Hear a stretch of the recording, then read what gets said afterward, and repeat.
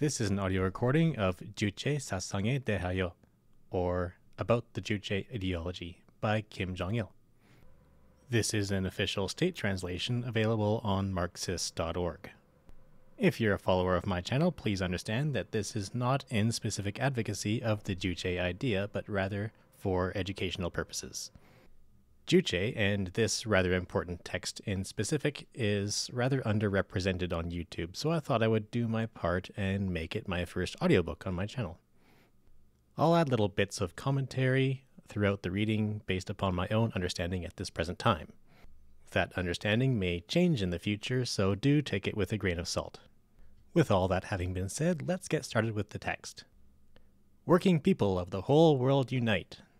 On the Juche Idea by Kim Jong-il. A treatise sent to the National Seminar on the Juche Idea held to mark the 70th birthday of the great leader comrade Kim Il-sung on March 31st, 1982. Here's the preface. We will soon welcome the 70th birthday of the leader. It is very significant that to mark his 70th anniversary, we are holding a national seminar on the Juche Idea.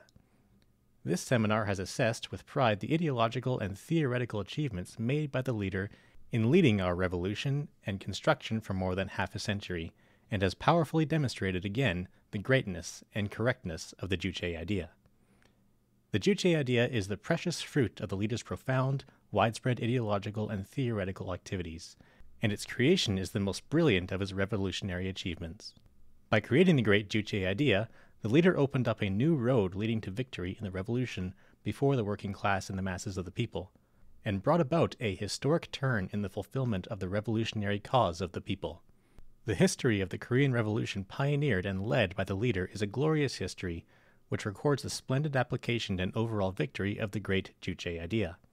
The Juche Idea represents an invariable guiding idea of the Korean Revolution and a great revolutionary banner of our time. At present, we are confronted with the honorable task of modeling the whole society on the Juche Idea. The objective of this historic cause is to complete our revolution, which has developed and triumphed under the banner of the Juche Idea. In order to realize this cause, all party members and working people should clearly understand the truth of the Juche Idea and think and act strictly in accordance with its requirements.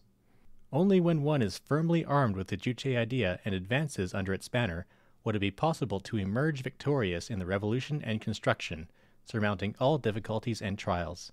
This is the conviction which our people have acquired through the history of revolutionary struggle spanning over half a century. Availing myself of the opportunity provided by this meeting of social scientists and theoretical propagandists from all over the country who have gathered here to debate on the Juche Idea and its great victory on the eve of the 70th anniversary of the leader's birthday, I would like to refer to the questions related to the principles of the Juche Idea. Chapter 1. The Origin of the Juche Idea. A progressive idea plays an important role in socio-historical progress. When the popular masses are guided by a progressive idea, they can be a powerful creator of history. Of course, it does not mean that all progressive ideas play the same role in socio-historical development.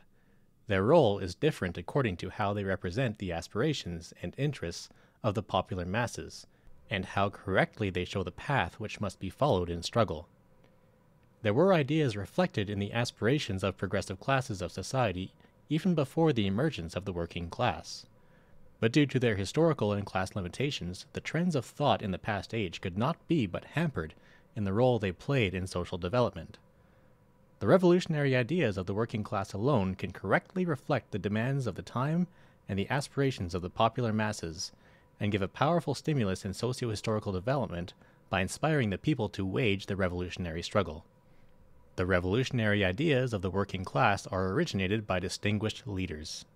It can be said that the history of the communist movement, spanning 100 and scores of years, is a history of working class leaders creating and developing revolutionary ideas, a history in which these ideas have been applied to transform the world. In the mid-19th century, Marx and Engels propounded Marxism. Thus, they highlighted the historical mission and a path of liberation that had to be followed by the working class that appeared on the arena of struggle and stimulated the fight against capital, ushering in the rise of the international communist movement. Lenin developed Marxism and advanced Leninism in accordance with the new historical conditions whereby capitalism had entered the phase of imperialism, with the result that he inspired the working class and the rest of the people to the struggle to destroy imperialist strongholds and to achieve freedom and liberation. This marked the beginning of transition from capitalism to socialism. Our leader created the great Juche idea after acquiring a deep insight into the requirements of a new era, when the oppressed and humiliated masses of the people became masters of their own destiny. Thus he developed their struggle for independence onto a higher plane and opened up the age of Juche, a new era in the development of human history. The revolutionary idea of the working class emerges as the reflection of the mature demand of history and the revolution in their development.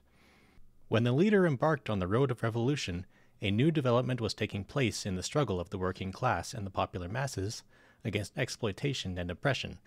On the world arena, the influence of socialism, which had won its first victory, grew strong, and the revolutionary struggle of the working class and the liberation struggle of the peoples in colonies and semi-colonies were intensified sharply.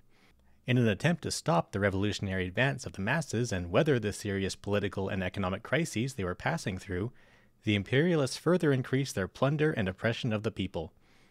In many countries, contradictions and antagonism between revolution and counter-revolution were intensified, and the masses of the people whose sovereign rights had been trampled down for a long time rose up in a struggle for their class and national liberation. A new age was approaching, in which the revolutionary movement made progress in a broad and diversified way on a worldwide scale. In order to advance the revolution under the new historical conditions, the working class and the people of every country, conscious of being the masters, had to solve all problems in accordance with their actual situation. In our country, this was a particularly important matter because of the peculiarities of historical development and the complexity and arduousness of the revolution. The Korean Revolution demanded more urgently that the popular masses hew out the path of revolution in an independent and creative manner. The Juche idea was created on the basis of such practical requirement of the Korean Revolution. The revolution is a struggle to meet the masses' desire for independence by enlisting their strength. It is a struggle of the masses to free themselves. When they are armed with the revolutionary idea and united into an organized political force, the masses can emerge victorious in the revolution. The duty of revolutionaries is to go among the popular masses, masters of the revolution, to educate, organize, and inspire them to struggle. The revolutionary forces, too, should be trained from among the masses, and all problems arising in the revolutionary struggle should, likewise, be resolved in reliance on their wisdom and strength. However, the communists and nationalists who were allegedly engaged in the national liberation movement in our country in the 1920s gave no thought to the need to go among the masses to educate, organize, and arouse them into waging a revolutionary struggle. But divorced from the masses, they were only engrossed in the scramble for hegemony and empty talks. They did not unite the masses, but divided them by factional strife. Comrade Ferret note here. This is discussing the two revolutionary movements in an attempt to liberate Korea from Japanese occupation during and prior to the Second World War. The first one that is being talked about in this last paragraph took place and ended around 1920. It was very disorganized, and as Kim Jong-il says here, it was very factional. Many different political and even religious groups were all fighting in different armies, disorganized against the Japanese. The fighting largely took place in Manchuria and resulted in defeat for the Koreans and the exile of their leaders, largely to China or the USSR. The Second Liberation War ended in 1945 with the Second World War and resulted in the division between North Korea and South Korea. Kim Il-sung, the creator of the Juche ideology, became the leader of North Korea after having been a military leader in both of these conflicts. Now back to the text. In the first year of his revolutionary struggle, the leader saw through their mistakes and took a road different from theirs, the genuinely revolutionary road, which led him to be among the masses and to rely on them in the struggle. He elucidated the truth that the masters of the revolution are the masses of the people, and that when one goes among them to educate and mobilize them, one will be able to register victory in the revolution. This is one of the starting points in the Juche idea. The revolution in each country should be carried out responsibly by its own people, the masters, in an independent manner, and in a creative way suitable to its specific conditions. Independence and creativeness are the inherent requirements of a revolutionary movement, the communist movement. The Korean Revolution, which opened up the age of Juche, could not advance even a step forward unless it was conducted in an independent and creative way from the start. It was a difficult and complex revolution which had to deal with the tasks of the anti-imperialist National Liberation Revolution, with formidable Japanese imperialism as the target, and those of the anti-feudal democratic revolution simultaneously. It was an arduous revolution, which had to hew out an untrodden path.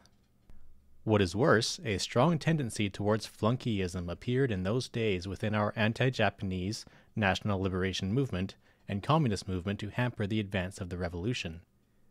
The nationalists and self-styled Marxists followed the evil practices of flunkyism and factional strife which had resulted in the country's ruin in the past. They did not try to carry out the revolution by their own initiative, but dreamed of achieving independence by depending on foreign forces. At this time, those who were allegedly engaged in the communist movement formed their own party groups and called frequently at the Comintern to gain their recognition. Quick Comrade Ferret note, the Comintern was an international alliance between communist countries, headed by the Soviet Union and founded in 1919. And they endeavored to imitate mechanically established theories and experience of others, without taking into consideration the historical conditions and specific realities in our country, where a colonial and semi-feudal society was in existence. In this way, flunkyism and dogmatism were very serious obstacles in the way of revolution. Drawing on serious lessons derived from such flunkyism and dogmatism, the leader clarified the truth that a revolution should be carried out not by anyone's approval or instruction, but by one's own conviction and on one's own responsibility, and that all problems arising in the revolution should be solved in an independent and creative way. This is another starting point of the Juche idea. As stated previously, the leader advanced the Juche idea, a new revolutionary idea, on the basis of practical experience and lessons gained in the revolutionary struggle. The leader has conducted ideological and theoretical activities invariably based on the revolutionary practice, and developed and enriched the revolutionary idea and theories in the course of giving answers to problems arising in the revolutionary practice. Only on the basis of revolutionary practice can one apply existing theories in accordance with the interests of the revolution and actual conditions in one's own country, and search for new truths and create new ideas and theories. In his early years of revolutionary activities, the leader was well versed in Marxism-Leninism, but he did not confine himself to applying Marxism-Leninism to the Korean Revolution, but pioneered a new phase of revolutionary theory from a steadfast Juche-based standpoint and resolved the problems arising in the revolutionary practice from a unique angle. The leader discovered the truth of the Juche idea in the course of the struggle against bigoted nationalists and bogus Marxists, flunkies, and dogmatists, while hewing out a new path for the revolution. Finally, he explained the principles of the Juche idea at the meeting of leading personnel of the Young Communist League and the Anti-Imperialist Youth League held at Kowloon in June 1930, and put forward a Juche-oriented line for the Korean Revolution. This was a historical event which heralded the creation of the Juche idea and the birth of the Juche-oriented revolutionary line. At the time of disorder, when national reformism, quote-unquote, left, and right opportunism and all other unsound ideas were prevailing, the leader, still in his teens, gained an insight into the trend of the times, the desire of the people, and the law of historical development, expounded the truth of Juche, and thus opened the road of independent development for our revolution. The Juche idea has been perfected as the guiding idea of revolution in our age in the practice of the Korean Revolution. The guiding idea of revolution cannot be made perfect by one effort at a moment. It emerges through the generalization of experience in the revolutionary struggle, on the basis of conditions of the times and history.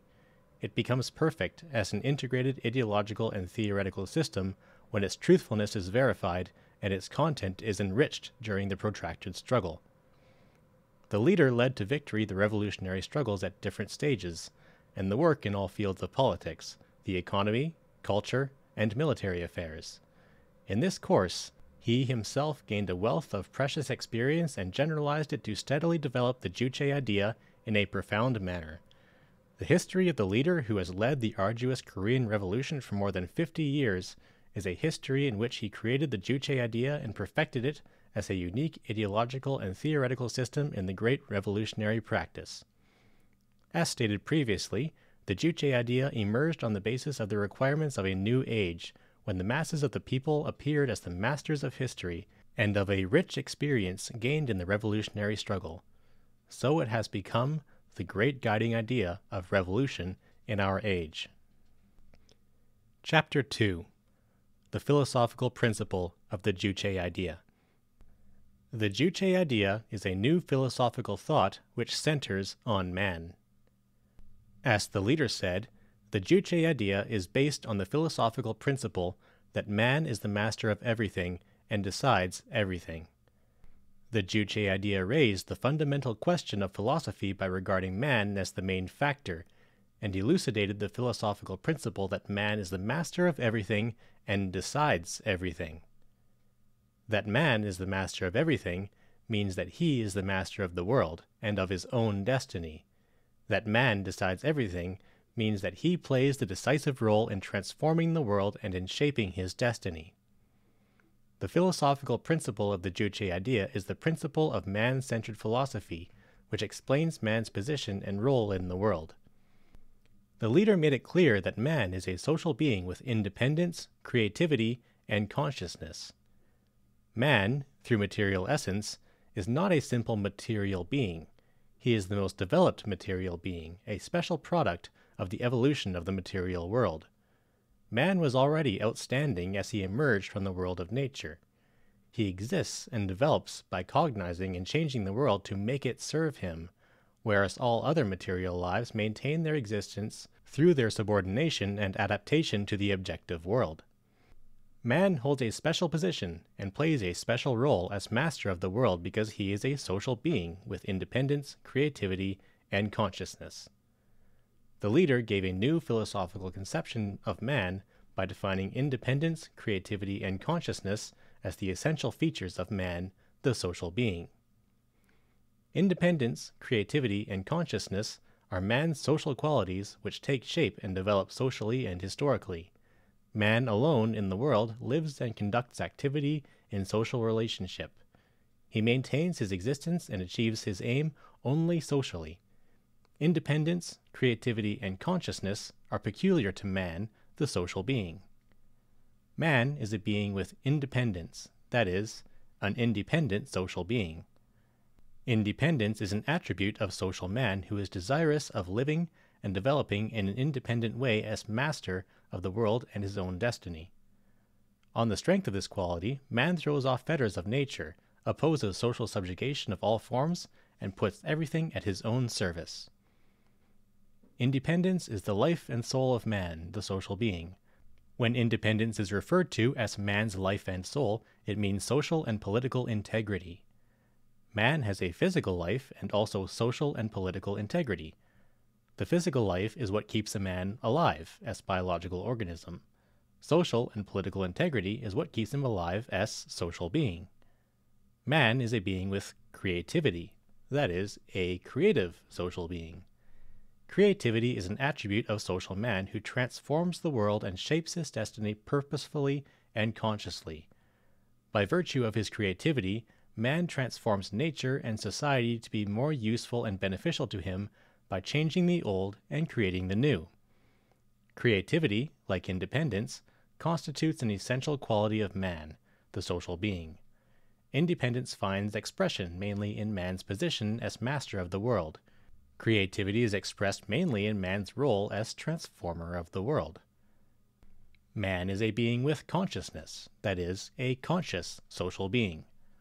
Consciousness is an attribute of social man, which determines all his endeavors to understand and reshape the world and himself. Because he has consciousness, man understands the world and the laws of its motion and development, reshapes and advances nature and society as he desires. Consciousness guarantees the independence and creativity of man, the social being, and ensures his purposeful cognition and practice. Independence, creativity, and consciousness, after all, are what enables man to be superior to any other being, and to be the most powerful being in the world, to approach the world not fatalistically but revolutionarily, not passively but actively, and to reshape the world not blindly but purposefully and consciously. Man, the social being who has independence, creativity, and consciousness, is precisely the only dominator and remaker of the world. Man cannot, of course, live outside the world. He lives and conducts his activity in the world. Nature is the object of man's labor and also the material source of his life. Society is a community where people live and conduct activities. Natural environments and social conditions have a great effect on human activity. Whether natural environments are good or bad, and, in particular, whether the political and economic systems of a society are progressive or reactionary. These factors may favorably affect human endeavor to remake nature and develop society, or limit and restrict that activity. But man does not merely adapt himself to environments and conditions. By his independent, creative, and conscious activity, man continually transforms nature and society, changing as he desires what does not meet his needs, and replacing what is outdated and reactionary with what is new and progressive. This is man's endeavor and struggle to change and transform the world into one that serves man better. The Juche idea established a man-centered outlook on the world by throwing a fresh light on the essential characteristics of man and his position and role in the world. It had already been known that the world consists of material, and changes and develops as a result of the motion of material. The Juche idea gives a new world outlook by answering the question of who is the master that dominates nature and society, and where is the force that transforms them. That the world is dominated and reshaped by man is a new viewpoint on the world in relation to man. The Juche idea shows a new viewpoint and attitude to the world on the basis of man's position and role as master of the world. The viewpoint and attitude to the world known by the Juche idea are those with which the world is approached by focusing on man, the master of the world. Taking a man-centered attitude towards the world means approaching the world from the viewpoint of interests of man, the master of the world. The world should naturally be approached from this angle because man is the master of the world. Man understands and transforms the world in order to bring everything in the world to serve him.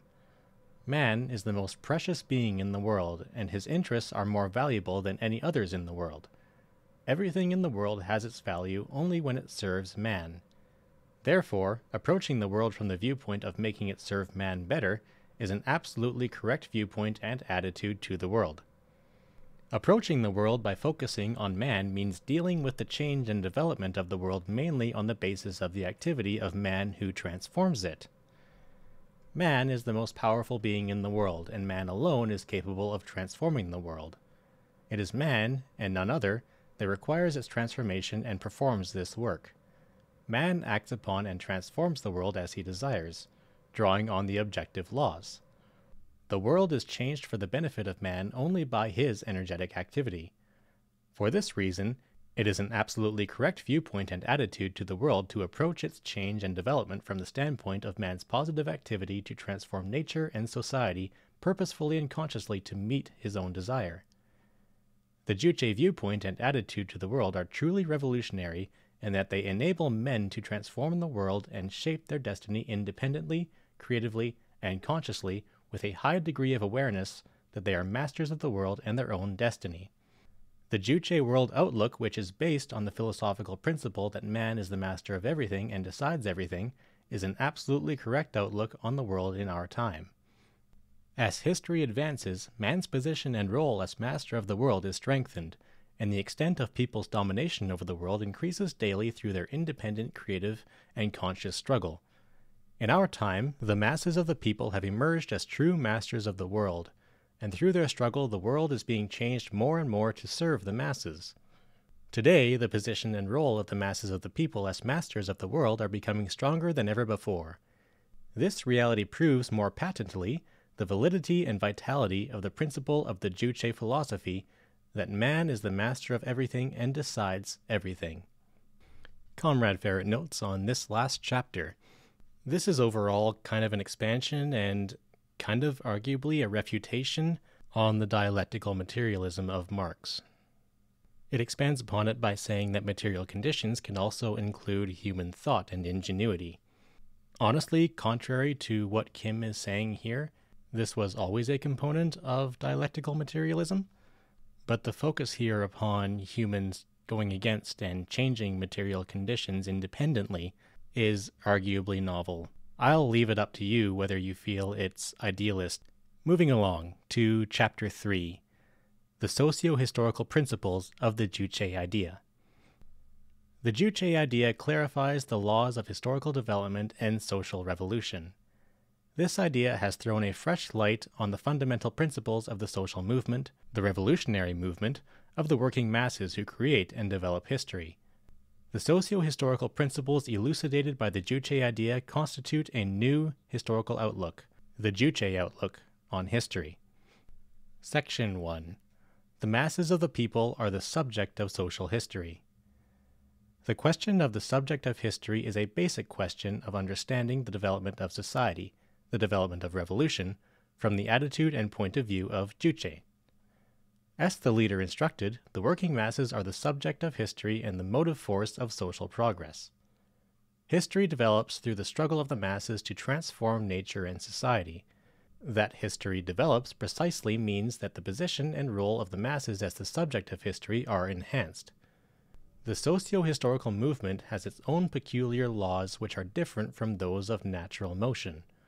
Of course, the social movement has something in common with the natural movement in that it is also a motion of material. The social movement, too, is governed by the universal laws of the material world. But the social movement has its subject, whereas there is no such thing in the motion of nature. In nature, the motion takes place spontaneously through the interaction of material elements, which exist objectively. In contrast, the social movement is caused and developed by the volitional action and role of the subject. The subject of the social movement consists in the masses of the people. Without the masses, there would be no social movement itself, nor would it be conceivable to talk about historical progress. The masses of the people are the masters of revolution and construction and the decisive factor in transforming nature and developing society. The revolutionary struggle and construction work are undertakings for the very masses and of the masses themselves. The masses of the people undertake the revolution and construction for themselves in order to shape their destiny. It is the masses that want the revolution and construction, and it is also the masses that carry them out. They produce all social wealth by their hands, and transform the world and advance history by their struggle. But for the creative activity of the masses, the social change and progress would be inconceivable. Human history shows that the masses' wisdom and ability to understand and transform the world are unlimited, though the scope of the world created and changed by each of the generations is relatively limited. The position of the masses grows stronger, and their power increases through the transformation of nature and society. With the consolidation of their power and growth in their strength, their positive action on socio-historical progress increases. The subject of history is the working masses, not the reactionary exploiting classes. The working masses carve out and develop history, but the exploiting classes try to arrest and turn back the historical advance. All exploiting classes, after all, constitute a reaction against history. They are the target of revolution. The whole course of the existence of class societies has been a history of sharp struggles between the creators of history and the reactionaries of history, between the masters of revolution and the targets of revolution. That is, between the working masses and the reactionary exploiting classes. Society has advanced and developed through these struggles. Although they are the subject of history, the masses of the people do not hold the same position and play the same role in all ages and all societies. In the class society, unaware of their social status and class relationship and their strength for a long time in the past, the working masses could not unite into a political force. Therefore, they were deprived of all rights, subjected to exploitation and oppression by a handful of ruling classes and denied their legitimate position as masters of society. Even in the exploiting society, they created all material and cultural wealth by their own efforts, but they were unable to shape history in an independent manner, because they could not occupy the position of masters of society. Only by seizing state power and the means of production in their own hands and by establishing a socialist system can the working masses free themselves from exploitation and oppression and create history consciously as true masters of society and their own destiny. In the socialist society, the working masses undergo a radical change in their status and destiny, and their position and role are enhanced. This is due to the revolutionary leadership and the struggle of the working class. The process of development of a socialist society under the leadership of the working class is the process of working classizing the whole society. When the whole society is reshaped completely on the pattern of the advanced working class under its leadership, the position of the popular masses, the subject of history, would be remarkably stronger, and their role in pushing forward in the historical progress and revolutionary development incomparably higher. If they are to hold their position and fulfill their role as subject of history, the popular masses must be brought into contact with leadership. Only under correct leadership would the masses, though creators of history, be able to occupy the position and perform their role as subject of socio-historical development. The link between leadership and masses is a very important question, especially in the revolutionary movement, the communist movement, which is carried out by the working class and the broad masses of other people. Without correct leadership, the communist movement would not advance victoriously because this movement is itself a highly conscious and organized one involving a serious class struggle. Quick Comrade Ferret note: Kim never specifies who these broad masses of other people are. If you know, let me know in the comments. The question of leadership in this movement is precisely the question of leadership given by the party and the leader to the masses of the people. The working class party is the general staff of the revolution, and the leader of the working class is the foremost leader of the revolution. How the masses are awakened to consciousness and organized in a revolutionary way, and how they perform their revolutionary duties and historical mission, depend on whether or not they are given correct leadership by the party and the leader. Only when they receive correct guidance from the party and the leader would the working class and the masses of other people be able to vigorously develop the deep-going and complicated revolutionary struggle to transform nature and society, achieve national and class liberation, build a socialist, communist society successfully, and run it properly. As the leader said, the masses of the people have now emerged as masters of history, masters of revolution and construction, and are transforming the world more and more as they desire. The working people, including the working class, are standing firmly in the central place of the historical development of our time. Hundreds of millions of people who have long suffered class and national oppression and exploitation are vigorously advancing on the road of sovereignty and independence and social progress, and playing a greater role in shaping the destiny of humanity and the future of the world. Because of this grand forward movement of our time, capitalism and imperialism, which has grown fat on the blood and sweat of the working masses and lorded it over their destiny for centuries, is precipitating irreversibly into bankruptcy and towards its downfall, deep into the grave of history. The masses of the people who have become legitimate masters of their own destiny are transforming the world and creating a new history of mankind in accordance with their aspirations. This is the basic trend of modern history, which no force can ever stop. Section 2. Human history is the history of the people's struggle for independence. The history of human society is the history of the struggle of the popular masses to defend and realize independence. The leader said that all revolutionary struggles are struggles of the popular masses to defend their independence. Throughout the long history of human society, people have ceaselessly struggled to free themselves from the fetters of society and nature. All the struggles to transform society, nature, and man are struggles to defend and realize independence for the masses of the people.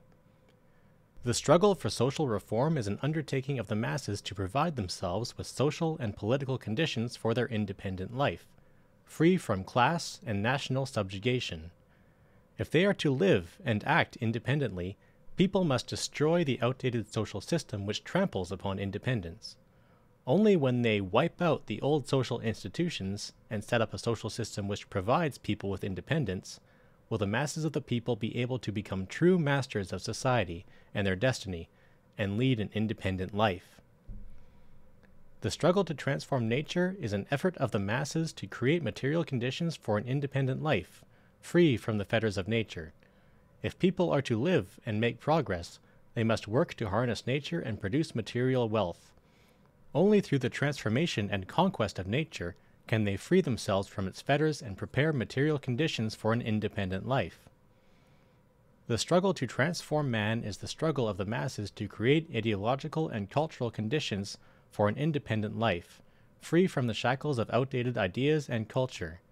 Only when they are completely free from the shackles of outdated ideas and culture and acquire the consciousness of independence and sound culture will people be able to hold their destiny firmly in their hands, reshape it, and live and act genuinely as independent beings. The transformation of society, nature, and people is the main element of the masses' struggle for independence. Man can realize independence completely only when he is free from social bondage, natural fetters, and the shackles of outdated ideas and culture.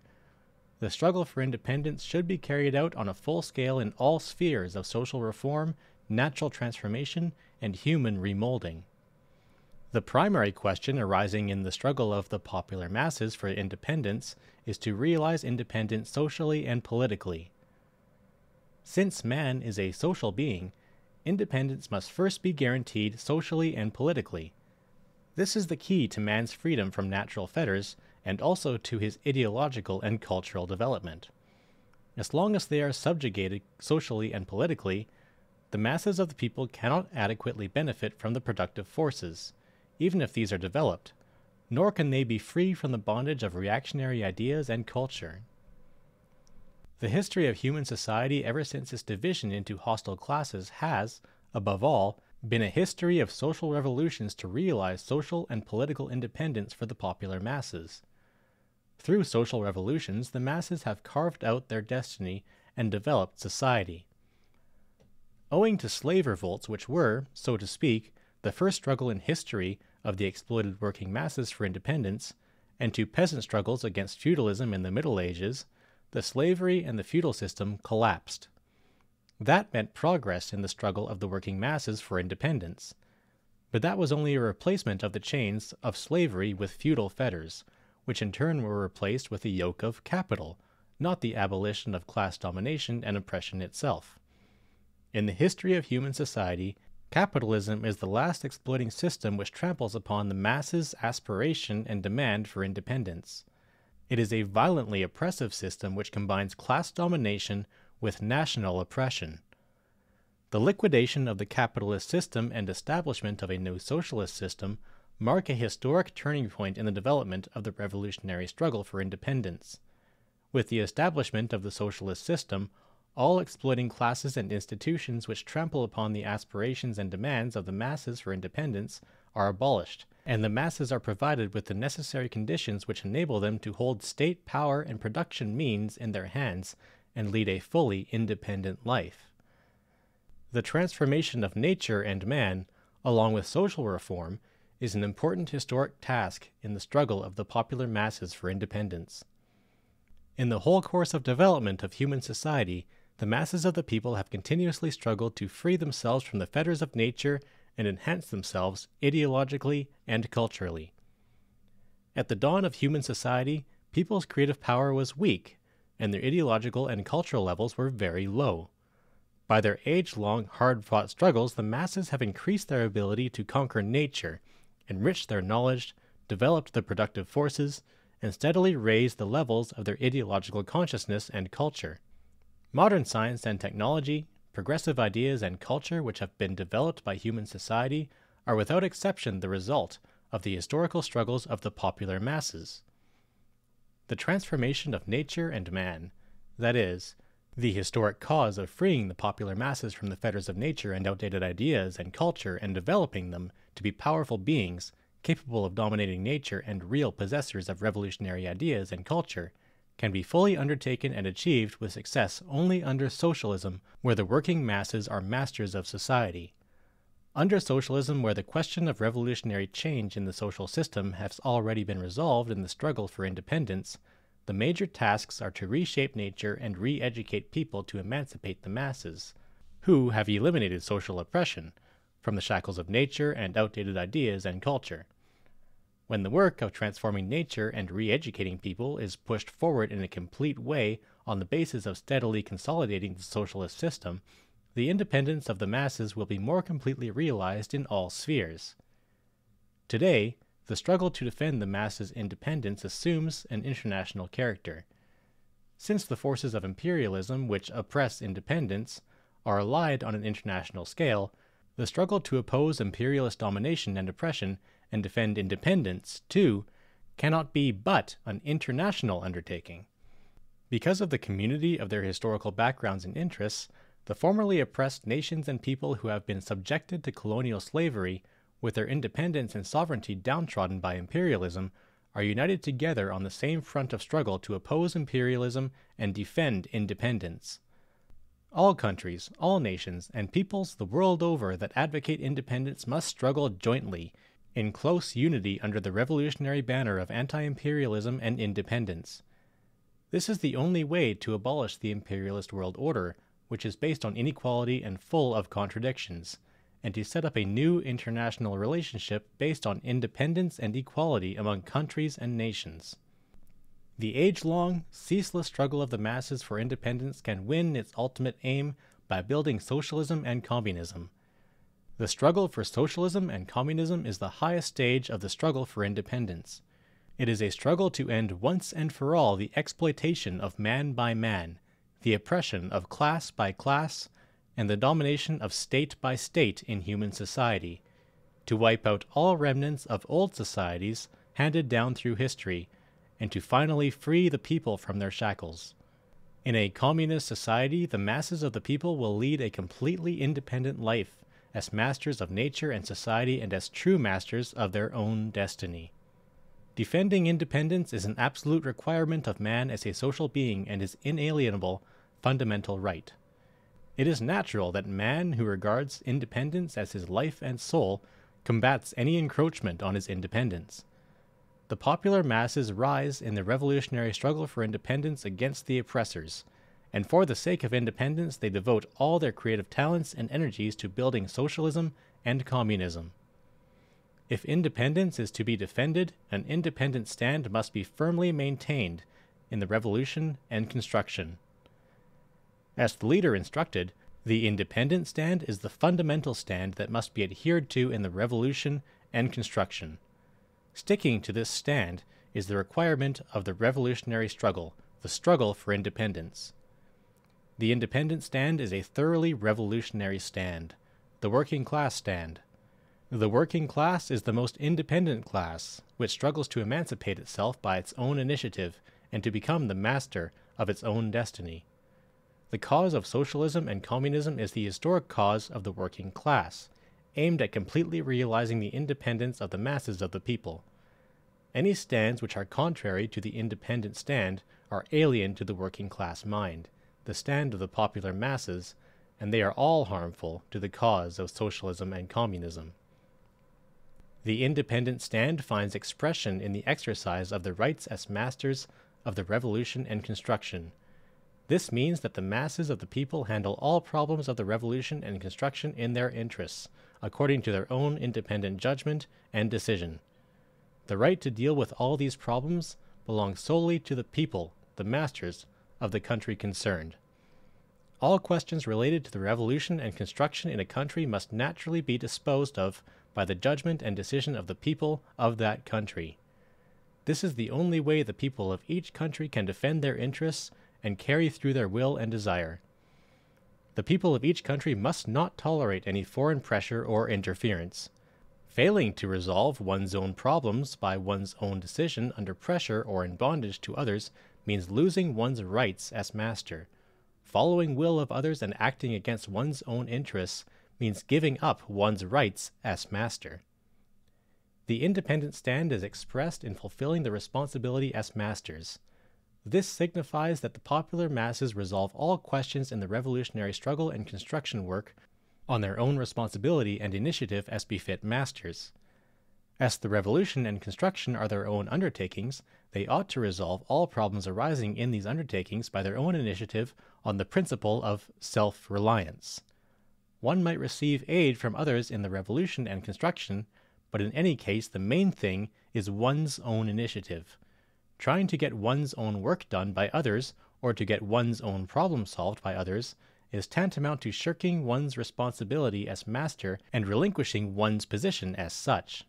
Only when one upholds the independent stand can one always resolve the question of revolution in one's country, the question of one's nation, in accordance with one's own views and convictions and in the revolutionary spirit of self-reliance, and carry out the revolution and construction successfully, whatever the circumstances.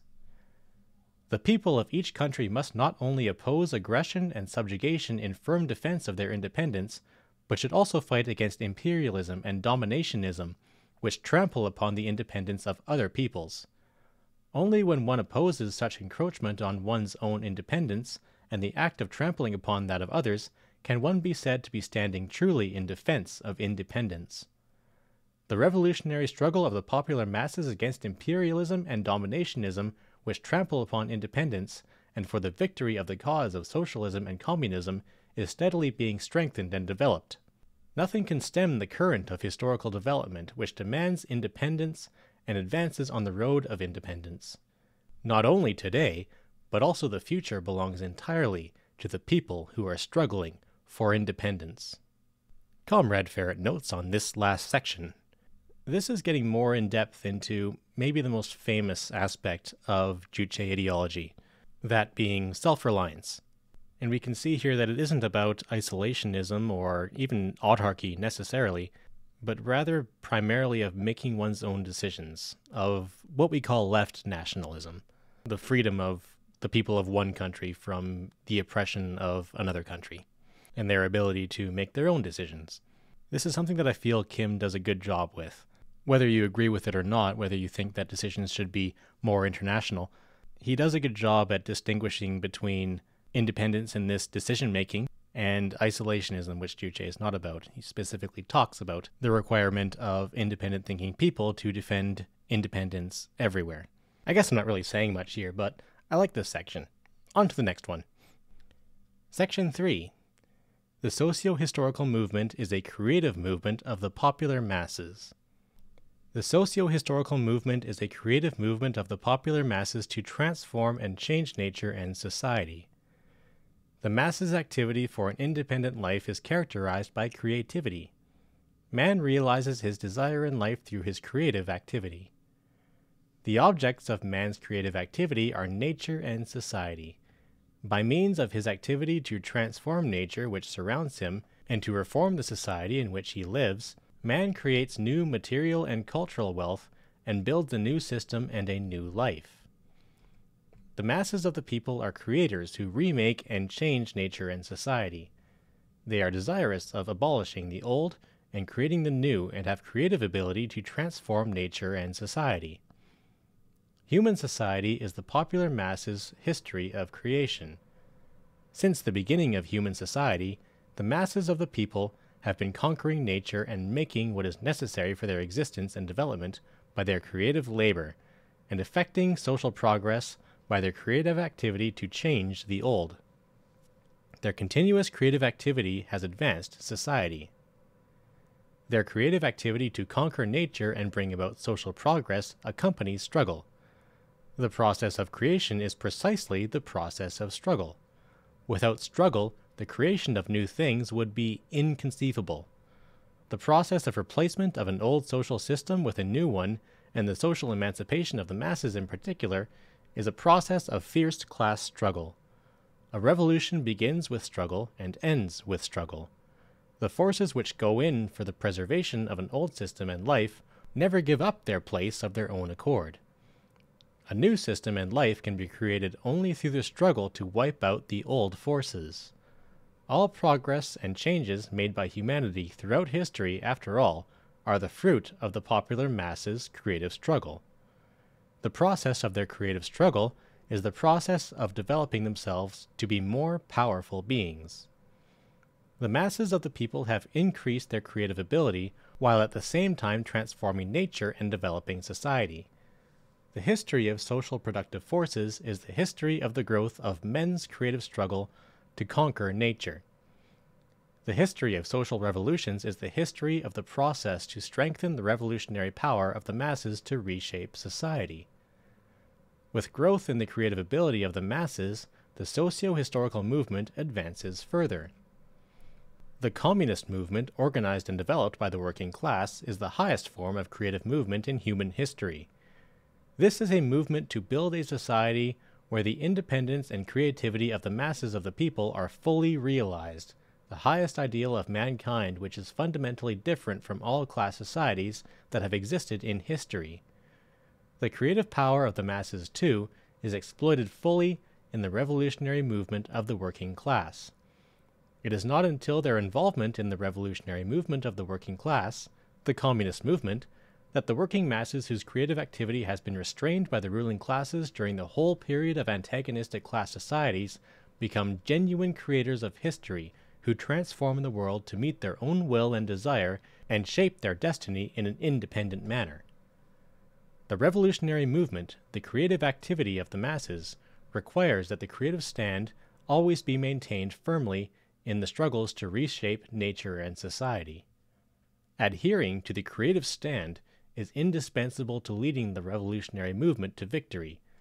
Only when they adhere to the creative stand can the popular masses keep, properly, their position as masters of the revolution and construction and fulfill their role as such.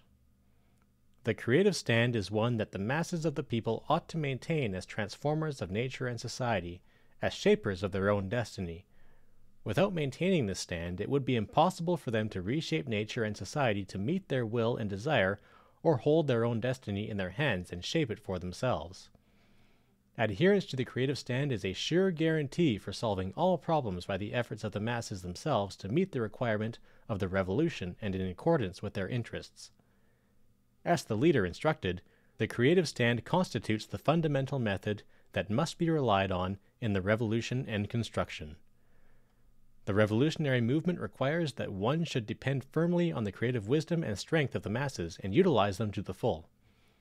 The masses are masters and the motive force of the revolution, and possessors of the inexhaustible creative talents and strength. Only when one depends on their creative talents and strength will one be able to understand the objective world correctly, solve all problems to suit the reality, and transform nature and society successfully. The creative stand provides the method by which to give an active stimulus to the creative power of the masses, push forward the revolution and construction on one's own initiative, overcome the difficulties in the path of progress by the struggle of the masses, and ensure continued innovations and ceaseless advance. The revolutionary movement takes place in a specific reality, which is always diverse and undergoes ceaseless changes.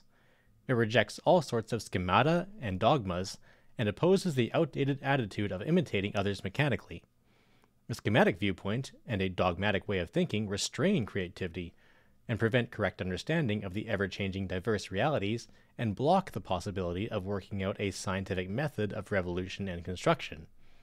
Only when one bases oneself firmly on the specific reality and maintains a creative attitude towards everything, will one be able to identify the correct method of transforming nature and society and apply it skillfully.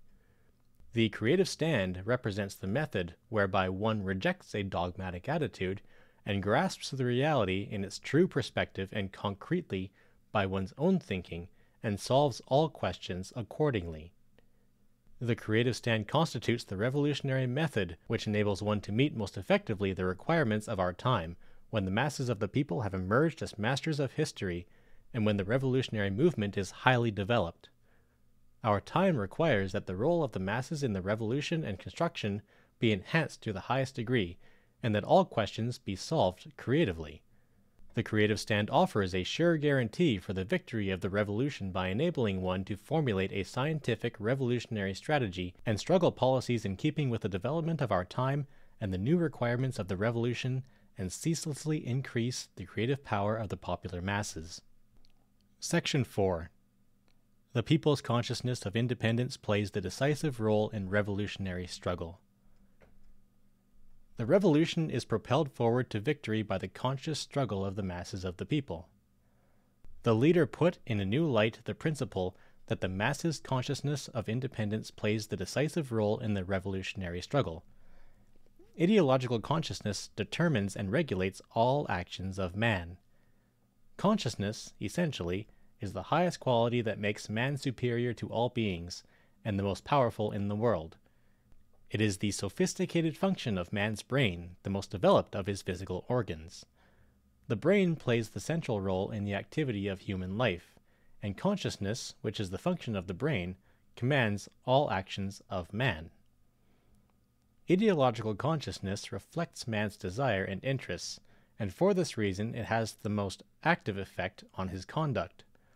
Without the determination and regulation of ideological consciousness, man's independent and creative activities would be inconceivable.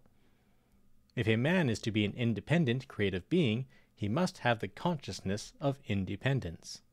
This consciousness means the awareness of one's being the master of one's own destiny, and signifies the will to shape one's destiny by one's own initiative. Only when a man has the consciousness of independence can he conduct conscious activity to conquer nature and actively struggle against the oppressors who encroach and trample upon his independence. Man's endeavor to acquire a scientific understanding of the world and transform it actively is none other than the manifestation of his consciousness. Man's role in transforming nature and society, after all, is the role of his ideological consciousness. The consciousness of independence plays the decisive role in the masses' revolutionary movement for independence. All revolutionary movements are conscious movements. A revolutionary movement begins with awakening people to an advanced idea and emerges victorious on the strength of the masses of the people who are armed with the advanced idea. Ideological consciousness is the decisive factor that determines man's role in the revolution and construction. Ideological consciousness determines the class character of the actions of people who participate in the revolutionary movement. There can be no supraclass ideology in a class society, and what is basic to man's ideological consciousness is his class awareness. People's attitude towards the class struggle is determined by their class consciousness. Of course, people's activities are based upon their social and class positions and limited by them, but their social and class positions have effect on their actions always through their ideological consciousness. Which class interests people struggle for in a class society depends on which class ideology they have. Only when they have the ideology of an advanced class, the consciousness of independence, can they have a correct class standpoint and struggle for the victory of the revolution. The will and fighting power of people demonstrated in the revolutionary movement are also determined by their ideological consciousness. The level of the willpower and strength demonstrated by the people is determined by their ideology. Only those who have a firm consciousness of independence will be able to take an indomitable attitude towards the revolution, actively participate in it with a strong will, and struggle to the end, overcoming all difficulties and trials. The masses' revolutionary ability is unfathomable, but it cannot find full expression if they are not ideologically awakened. Ideologically unawakened masses are unable to rise in the revolutionary struggle in spite of exploitation and oppression imposed upon them, nor can they successfully transform nature and society to meet their needs. Only those masses who are conscious of their class interests can demonstrate their revolutionary force to the full and guarantee victory in the revolution. The role of ideological consciousness steadily increases with the development of the revolutionary movement. By nature, the communist movement, the highest stage of the revolutionary movement, requires a high degree of consciousness from people. The socialist and communist societies are built by the purposeful and conscious efforts of the popular masses. The role of ideological consciousness is incomparably enhanced when building socialism and communism after the seizure of political power and the establishment of the socialist system by the working class. Capitalism depends on the discipline of hunger and the rod, but socialism and communism rely on the high levels of people's consciousness. True, control is necessary in the socialist society, which is transitional, but the more the remnants of old society are eliminated as progress is made in building socialism and communism, the greater becomes the significance of people's consciousness. Socialism and communism provide all conditions for increasing the role of people's ideological consciousness to the full. In the socialist society, the advanced ideology of the working class prevails all over the community. Capitalism subordinates even man's thinking and action to money considerations, but socialism and communism make the masses of the people true masters of society, and therefore give full play to the revolutionary enthusiasm and creative zeal of the masses. The tremendous role of ideological consciousness in the revolutionary struggle for socialism and communism is also connected with the characteristics of the revolutionary thought of the working class. The role of ideological consciousness in social progress depends on its class character and content. The reactionary ideology of the exploiting class hampers social progress, whereas the advanced ideology of the progressive class gives impetus to the development of society. The revolutionary ideology of the working class, the most independent class, has an incomparably greater revolutionary influence than any other advanced ideas in history. The revolutionary thought of the working class mirrors the laws of social development and the aspirations of the masses in a scientific manner, so that it becomes a great material force in social progress. It is a weapon with which to understand and change the reality and create the future. Unlike the reactionary thinking of the exploiting class, which hinders the forward movement of history and advocates the old moribund system, the revolutionary thought of the working class performs the mission to push forward and lead historical progress. The revolutionary movement is a conscious movement, and for this reason one must always hold fast to people's thinking as the main thing in the revolutionary struggle and construction work. Doing this is an important principle that must be maintained in the revolution and construction. Grasping man's thinking as the main thing in the revolution and construction means solving all problems by attaching decisive importance to the ideological factor and enhancing the role of ideological consciousness. Attaching decisive importance to the ideological factor is a law of revolutionary movement. Material factors, too, play a great part in the revolutionary movement, but the existence of material conditions does not give rise to the revolution automatically. Quick ferret note. Again, this is the reason that Juche is reckoned by some people to not be a Marxist ideology. How to make use of these material conditions depends on the people's conscious activity. Whether these material conditions are prepared quickly or not depends on man's activity. The revolution can be pushed forward only by the active struggle of the revolutionaries and the popular masses. Fundamentally speaking, a revolution does not always break out when all the necessary conditions exist, nor is it carried out always in favorable circumstances. Waiting with folded arms for all conditions to ripen is tantamount to refusing to make a revolution. Primary importance, therefore, should be given to the ideological factor in the revolutionary struggle and construction work. And on this basis, strenuous efforts should be made to create the necessary conditions. Solving all problems by raising the levels of people's consciousness is the method inherent to the communists. The communists who struggle for the freedom and happiness of the people lead the revolution to victory and fulfill their noble mission by awakening people ideologically and making them conscious and encouraging them to undertake the struggle of their own accord. The communists have a powerful ideological weapon capable of awakening all the people to activity. Although the capitalist class, too, strives to spread its ideology, capitalist thinking cannot be accepted by the masses as their own because it fundamentally conflicts with their interests. Only the working class ideology, which champions the interests of the working masses, can be accepted by all the people, and it alone can dominate the whole society. Doing everything by awakening people politically and ideologically is a solid guarantee for the triumph of the revolution and construction.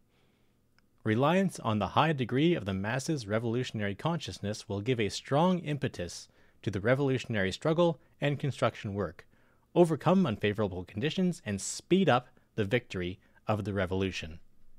Comrade Ferret notes for this section. My little note in there, aside or not, this is a really interesting section to me. I feel that of all the socio-historical principles of the Juche idea, this is the one that gives the best window into the realities of North Korea. Certainly when you tour there or you see pictures of North Korea, you see propaganda absolutely everywhere.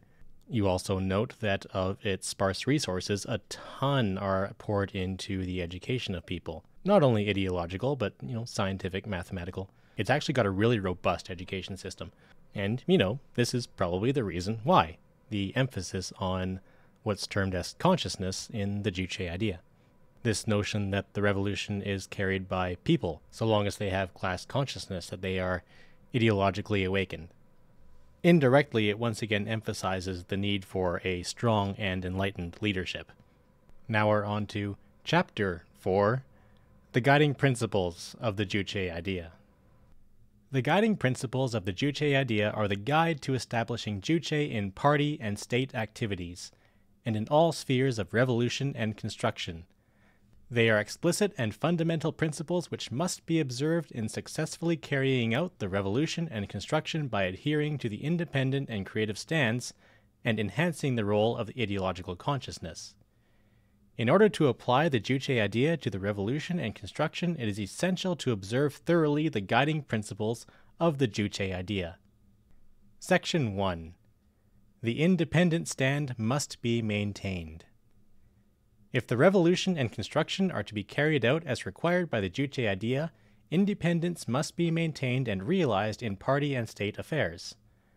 The leader laid down the principles of Juche in ideology, independence in politics, self-sufficiency in the economy, and self-reliance in defense as the principles of realizing independence. The principles of Juche, independence, self-sufficiency, and self-reliant defense are the guiding principles of realizing independence in the spheres of ideology, politics, the economy, and defense. Juche in ideology. Establishing Juche in ideology is the primary requirement of the masses' revolutionary struggle for independence. The revolution and construction are man's conscious activities. Establishing Juche in thinking, therefore, is the only way to establish Juche in politics, the economy, defense, and all other domains. To establish Juche in ideology means having the consciousness that one is the master of the revolution and construction, thinking and doing everything, centering on the revolution in one's own country, and acquiring the viewpoint and attitude of solving all questions by one's own talents and initiative. The party and people of a country are masters of the revolution in that country, and to carry out the revolution in one's country successfully is the basic mission of the party and people of one's country. The world revolution, too, will only be successful when the revolution in every country is successful, and when, on this basis, mutual support and cooperation is given.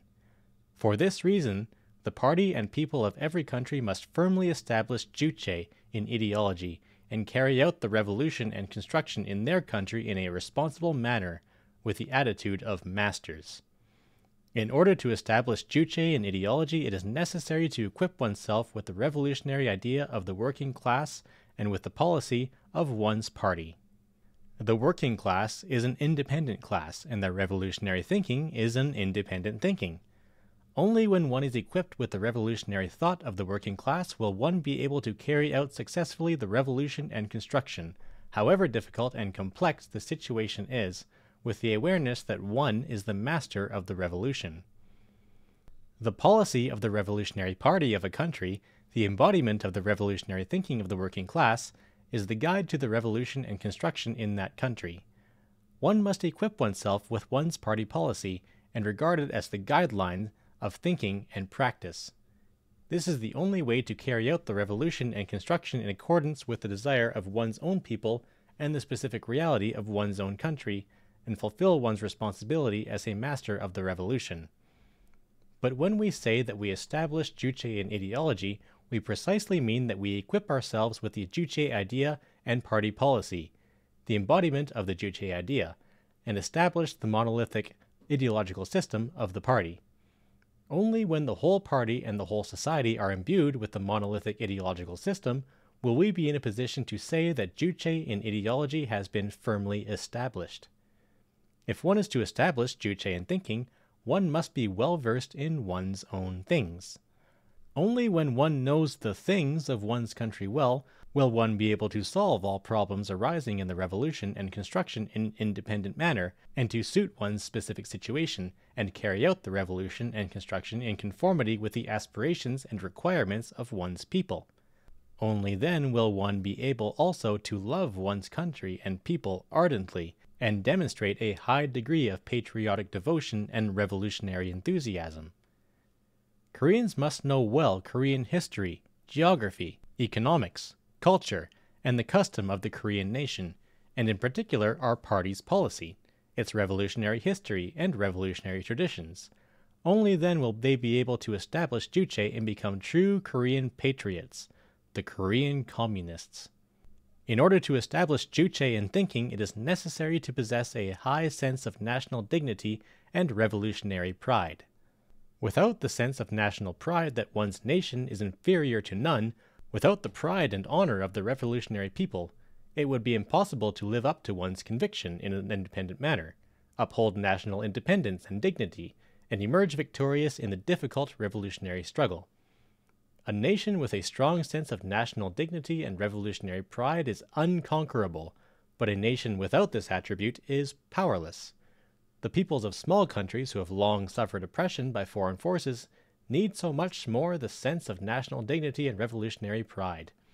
In the small countries where nihilism and flunkeyism towards big powers are nationally deep-rooted as a result of the imperialist policy of assimilating colonies and obliterating their national culture, they must give special attention to the struggle to increase the sense of national dignity and revolutionary pride. We must ensure that all the people cherish the dignity of the resourceful and courageous Korean nation, the sense of pride and honor of a people who is making a revolution under the guidance of the great leader in particular. The task of establishing Juche in an ideology requires that the national culture should be developed and that the cultural and technical levels of the masses raised. We must build culture which is national in form and revolutionary and socialistic in content. Juche-oriented culture which agrees with our people's sentiment and is based on the working class line. This will make people's ideological and spiritual life healthy and facilitate the establishment of Juche in ideology. In order to develop socialist national culture on a sound basis, we must thoroughly prevent imperialist cultural penetration and, at the same time, reject the tendency to return to the past and nihilist inclination with regard to the heritage of national culture, inherit and develop its fine traditions, and critically adopt progressive elements of foreign culture which are congenial to our people's sentiments. It is also necessary to make strenuous efforts to develop science and technology and raise the cultural and technical standards of the masses. This will enable the working people to become true masters of nature and society, get rid of the idea of worshipping and depending on others in the matter relating to science and technology, and thoroughly establish Juche. If Juche is to be established in ideology, servility to big powers and all other outdated ideas should be opposed. Establishing Juche in thinking itself means an ideological emancipation of people from the fetters of outdated ideas, and an ideological revolution to establish a new Juche outlook on the world. In order to establish Juche in ideology, we must reject all sorts of outdated ideas which are contrary to the Juche idea, and thoroughly eliminate servitude to big powers in particular. Flunkeyism is an attitude peculiar to slaves serving and worshipping big powers and developed countries, and an attitude of nihilism which means looking down upon one's own country and nation and despising them. If one is inclined to be servile, one would be in the habit of groveling before others and following them. If others take to revisionism, one would follow suit, and if others adopt dogmatism, one would act likewise. As the leader said, if a person falls into flunkeyism, he would become a fool. If a nation is servile to a big power, the country would go into ruin, and if a party is subservient to big powers, it would make a mess of the revolution and construction. What is most harmful and dangerous at present is flunkeyism towards U.S. imperialism in particular. This servility, which is expressed in the fear and worship of the United States, is doing a great harm to the revolutionary struggle of the people. The harmfulness of this servility is the most notable in South Korea today. Servility to U.S. imperialism, which has been spread by the U.S. imperialist aggressors and their stooges, is the most harmful ideological poison which is paralyzing people's national and class consciousness in South Korea and trampling upon the precious cultural heritage and beautiful customs of our nation. Unless the struggle is intensified to oppose the fear and worship of the United States among the South Korean people and heighten their spirit of national independence, neither the victory of the South Korean Revolution nor the independent reunification of the country would be possible. The struggle to establish Juche and oppose flunkyism towards big powers is a serious question on which the destiny of the revolution depends. We will continue to intensify the struggle to eliminate flunkyism and establish Juche in ideology and thus guarantee the ultimate victory of the Korean Revolution. Independence in politics. Politics is of decisive significance in social life. Without independence in politics, it would be impossible to talk about independence at all. Juche in ideology is expressed, above all, by independence in politics, and self-sufficiency in the economy and self-reliance in defense, too, are guaranteed by independence in politics. Maintaining independence in politics means upholding national independence and sovereignty of one's people, defending their interests, and conducting politics by relying on them. As the leader instructed, political independence is the first criterion and the life and soul of an independent sovereign state. Only when a nation maintains political independence will it be able to ensure independence and freedom and be happy and prosperous. The revolution is a struggle to win political independence before anything else. Since all questions related to revolution and construction depend entirely on politics, it can be said that the destiny of the revolutionary cause is determined, after all, by political independence. In order to ensure political independence, it is imperative to set up a people's government. Man's right to independence finds typical expression in state power. So the working class and the masses of the people, to realize independence completely, must first of all become masters of state power. Only when they hold state power in their hands and become true masters of state and society will they be able to attain political independence and lead an independent and creative life. In order to guarantee political independence, it is necessary to build internal political forces. Political forces are the main component of the revolutionary forces. Only when one builds strong internal political forces and relies on them will one be able to win and preserve sovereignty and ensure independent politics. If powerful internal political forces are to be developed, it is imperative to strengthen the party, the leading revolutionary force, and achieve the unity and solidarity of the entire population based on the worker-peasant alliance with the working class at its core. What is most important here is to rally all the people closely around the party and the leader. When the party and the people are solidly united into a single political force, they will be able to display boundless strength and emerge victorious in the revolution and construction. If one is to ensure political independence, one must have one's own guiding thought, work out one's policy by oneself in accordance with one's decision, and carry it through. The main thing in politics is to formulate policies and implement them. It can be said that independent politics consists in formulating and implementing all policies independently. Yielding to foreign pressure and tolerating foreign intervention in politics, or acting at the instigation of others, would make it impossible to maintain principle and consistency, and would lead the revolution and construction to failure. Quick Comrade Ferret note: this was written before North Korea's first nuclear tests, but it could shed some light on part of the reason why North Korea has been so flippant with international pressure to shut down its nuclear program.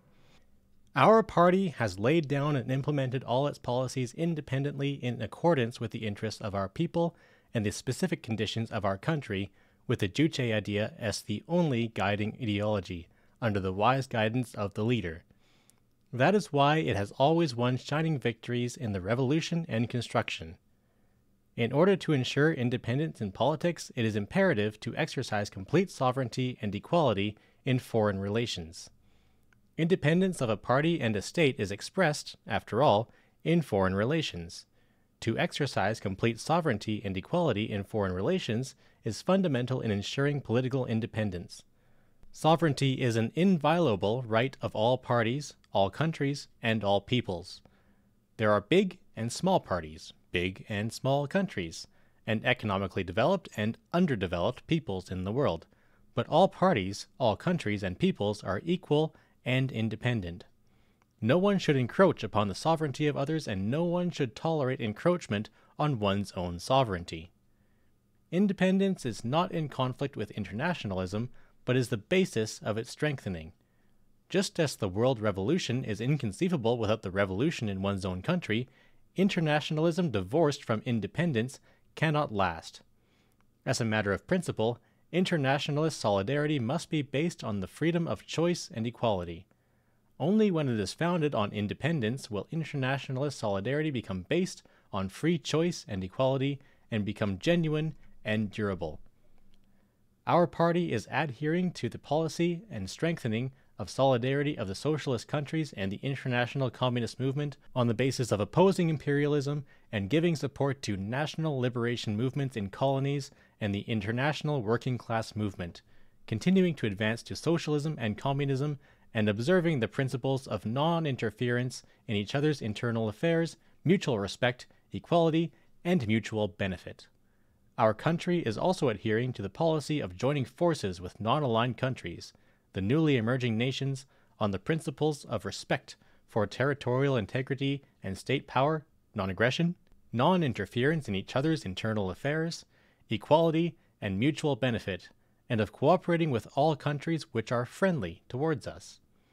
In the future, too, we will uphold sovereignty and equality in foreign nations and maintain the principle of combining independence with internationalism. Self-sufficiency in the economy. The economy is the material basis of social life. Economic self-sufficiency enables one to consolidate the independence of one's country and live independently, provides a sure guarantee for Juche in ideology, independence in politics, and self-reliance in defense, and ensures rich material and cultural lives for the people. In order to implement the principle of economic self-sufficiency, one must build an independent national economy. Building an independent national economy means building an economy which is free from dependence on others and which stands on its own feet, an economy which serves one's own people and develops on the strength of the resources of one's own country and by the efforts of one's own people. Such an economy makes it possible to develop the productive forces quickly by utilizing the nation's national resources in a rational and integrated way, improve the people's living standard continuously, strengthen the material and technical foundations of socialism, and increase the nation's political, economic, and military power. It also ensures the exercise of complete sovereignty and equality in political and economic affairs in international relations, and contributes to strengthening the world's anti-imperialist, independent forces and socialist forces. It is vital to build an independent national economy, particularly in those countries which were backward economically and technically because of imperialist domination and plunder in the past. Only when they build an independent national economy in these countries will they be able to repel the new colonial policy of the imperialists, free themselves completely from their domination and exploitation, wipe out national inequality, and vigorously advance on the road of socialism. In order to build an independent national economy, it is essential to adhere to the principle of self-reliance in economic construction. Self-reliance is the revolutionary spirit and a principle of struggle of the communists in carrying out the revolution by their own initiative. One must believe in one's own strength and depend on it in economic construction, just as in all other activities for the revolution and construction. A people who energetically struggle with confidence in their own capability will be able to do any difficult work. But a people who have no faith in their own power but only look up to others will not do anything successfully. Only when one mobilizes the efforts of one's people and the resources of one's country and relies on one's own financial resources and technology on the principle of self-reliance will one be able to develop the economy quickly at one's own desire, overcome all difficulties, and bring prosperity to the country. If an independent national economy is to be built, the economy must be developed in a diversified and integral manner. Unlike the capitalist economy, which is geared to make money, The socialist independent economy is always aimed at meeting the demands of the country and the people. So an independent economy should be naturally developed in such a multifarious and integral way so as to produce independently heavy and light industry goods and agricultural products to make the country rich and powerful and improve the people's living standard. Such an economy can also develop safely and quickly on a solid basis. In order to build an independent economy which is developed in a multifarious and comprehensive way, it is necessary, as our practical experience shows, to follow the line of giving preference to the development of heavy industry and developing light industry and agriculture simultaneously. Heavy industry, with the machine-building industry as its backbone, is the pillar of an independent national economy.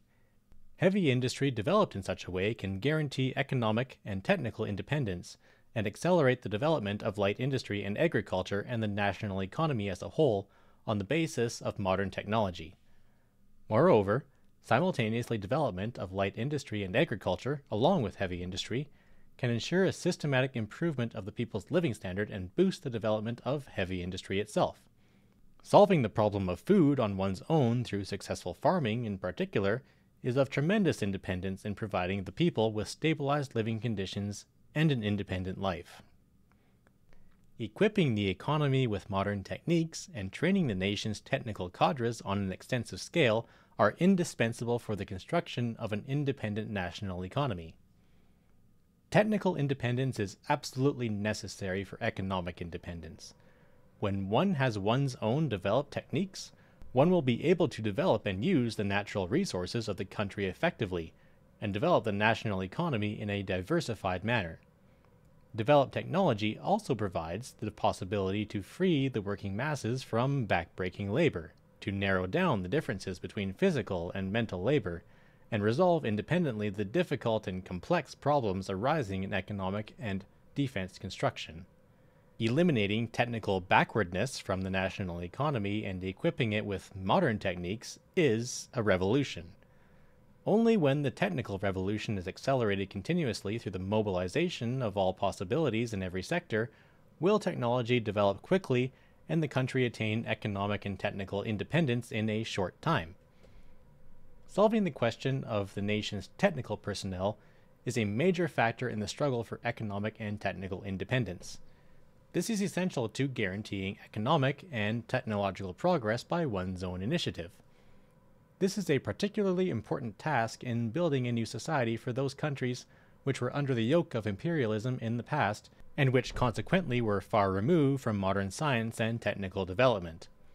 Therefore, in order to undertake the technical revolution and attain economic and technical independence, one must put a lot of effort into the cultural revolution and thus raise the cultural and technical levels of the working masses and train an army of national technical cadres. We must resolutely implement the leader's policy of intellectualizing the whole country, further raise the cultural and technical levels of the working masses, improve the qualities of technical cadres, and train more technicians better. In order to build an independent national economy, it is necessary to establish reliable and independent sources of raw materials and fuel. Depending on others for raw material and fuel is as good as leaving one's economic lifeline in the hands of others.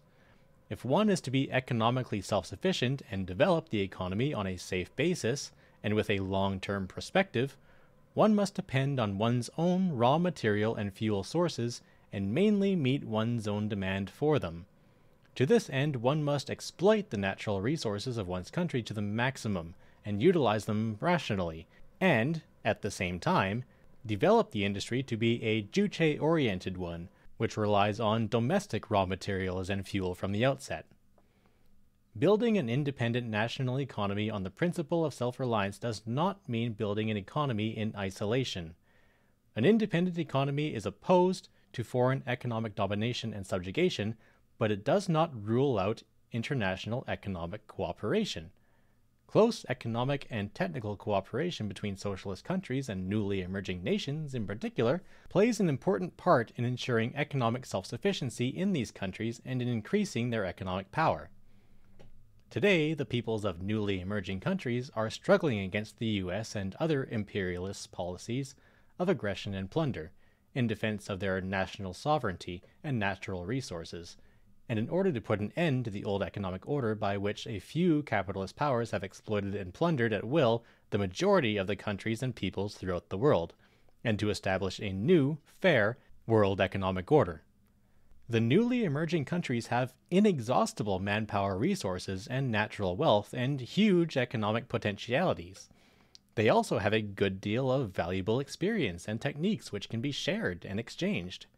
If they strengthen economic and technical cooperation and vigorously struggle with their forces united, the newly emerging countries and peoples will be able to thwart the imperialist policy of aggression and plunder, uphold their national dignity and right to survival, and achieve economic self-sufficiency and prosperity in a short period without depending on great powers. The important task confronting us today in building the socialist independent national economy is to accelerate the Juche orientation, modernization, and scientization of the national economy. As the leader said explicitly, the Juche orientation, modernization, and scientization of the national economy constitute the strategic line that must be consistently followed in economic construction for socialism and communism. By pushing forward the Juche orientation, modernization, and scientization of the national economy, holding on fast to the line of building the independent national economy, we must further strengthen the independence and Juche character of the national economy, continue to modernize technical equipment, and put all productive and management activities completely on a scientific basis. Self-reliance in defense. Self-reliance in defense is a fundamental principle of an independent sovereign state. A state without self-reliant armed forces capable of defending the country from the enemies at home and abroad, when imperialism exists, cannot, in fact, be called a completely independent sovereign state. Imperialism is a constant cause of war, and the main force of aggression and war today is U.S. imperialism. As the leader said, we do not want war, nor are we afraid of it, nor do we beg peace from imperialists. The best way to preserve national independence and peace and win the revolutionary cause is to counter the imperialist war of aggression with the war of liberation. Answer the counter-revolutionary violence of reaction with revolutionary violence, and always meet the imperialist moves of aggression and war in full preparedness. For this purpose, we must implement the principle of self-reliance in defense. Self-reliant defense is a military guarantee for a nation's political independence and economic self-sufficiency. Only when one implements the principle of self-reliant defense will one be able to repel imperialist aggression and intervention, defend the nation's political independence and economic self-sufficiency, and safeguard the revolutionary achievements and the security of the people. Implementing the principle of self-reliant defense means defending one's countries by one's own efforts. Of course, one may receive aid in national defense from fraternal countries and friends, but it is impossible to depend on others for the defense of one's own country. In any case, the main thing is one's own strength. Only when one is strong will foreign aid prove effective. In national defense, therefore, one should rely on the efforts of one's own people and one's own defense capability before anything else. Defense work, too, is an undertaking for the people, and of the people themselves. If all the people participate in unison in the national liberation struggle and in the defense of the country, under the leadership of the Revolutionary Party, they will be able to repel all imperialist aggressors and safeguard national independence and revolutionary achievements. In order to implement the principle of self-reliant defense, one must have armed forces capable of defending one's country. Such armed forces must embrace the sons and daughters of the working people, an army whose men and commanding officers come from among the workers, peasants, and other working people can guarantee unity between the army and the people, and between superiors and subordinates, and become a truly self-reliant people's army which safeguards national independence and revolutionary achievements, and serves the people. If the principle of self-reliant defense is to be implemented, a defense system involving all the people and the whole country must be established. The establishment of such a defense system requires that the whole of the army must be turned into a cadre army and modernized. Only when the whole army is a cadre army will it become strong and provide the necessary force of commanders and multiply its strength in case of need. And a modernized army which blends its political ideological superiority with the modern technology will become a really inconquerable revolutionary army. In order to set up an all-people, all-nation defense system, it is also necessary to arm all the people and fortify the whole country. When all the people are under arms and the whole country becomes a fortress, all the people can be mobilized to crush the enemy as soon as it comes in to attack from any quarter, and defend the country from imperialist aggression with credit.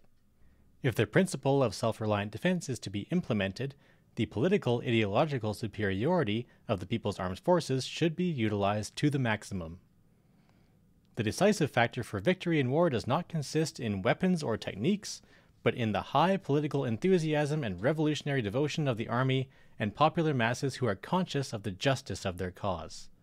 A noble revolutionary spirit to fight for the freedom and liberation of the people, boundless loyalty to the party and the leader, a peerless self-sacrificing spirit, and mass heroism which are expressed in willingly giving up one's youth and life for the sake of the country and the revolution, revolutionary comradeship between men and officers, their inseparable links with the people, and voluntary military discipline.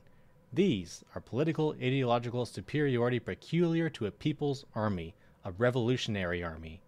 As the history of revolutionary wars shows, a revolutionary army which is in firm political ideological readiness, though armed with inferior weapons, can fight and defeat an enemy equipped with the latest arms. Indeed, political ideological superiority is the essential merit of revolutionary armed forces and the source of their invincibility. It is imperative, therefore, to knit the army closely from a political ideological point of view and steadily raise its political ideological level and ensure that imperialist armies of aggression are defeated by the strength of the political ideological superiority of the revolutionary people's armed forces. The principle of self-reliant defense, to be implemented, requires that one must build one's own defense industry. A national defense industry is a material guarantee for self-reliant armed forces, particularly at this time when the US and other imperialists are viciously maneuvering to subjugate other countries by offering arms as a bait, and plundering other people's resources and making huge profits through the arms deal.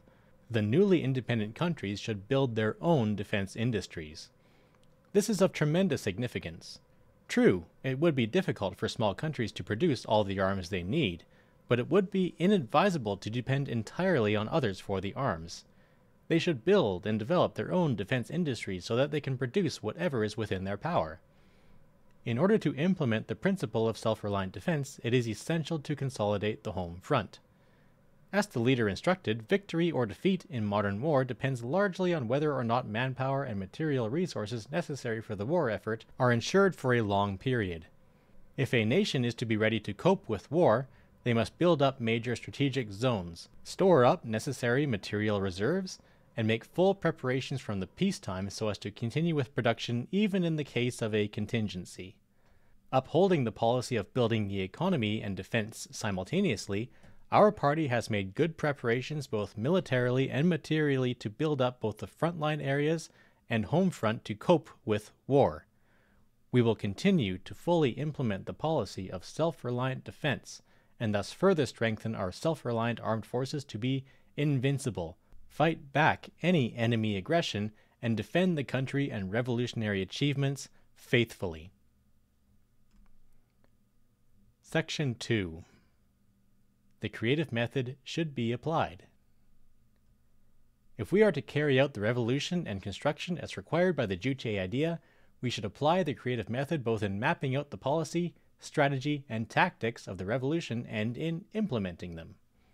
To apply the creative method to solve all problems arising in the revolution and construction in conformity with the actual conditions by relying on the creativity of the people. This is the principle one should always strictly adhere to in the revolutionary movement.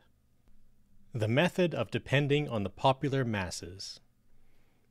The success of the revolution and construction depends, after all, on how the creative efforts of the popular masses are utilized.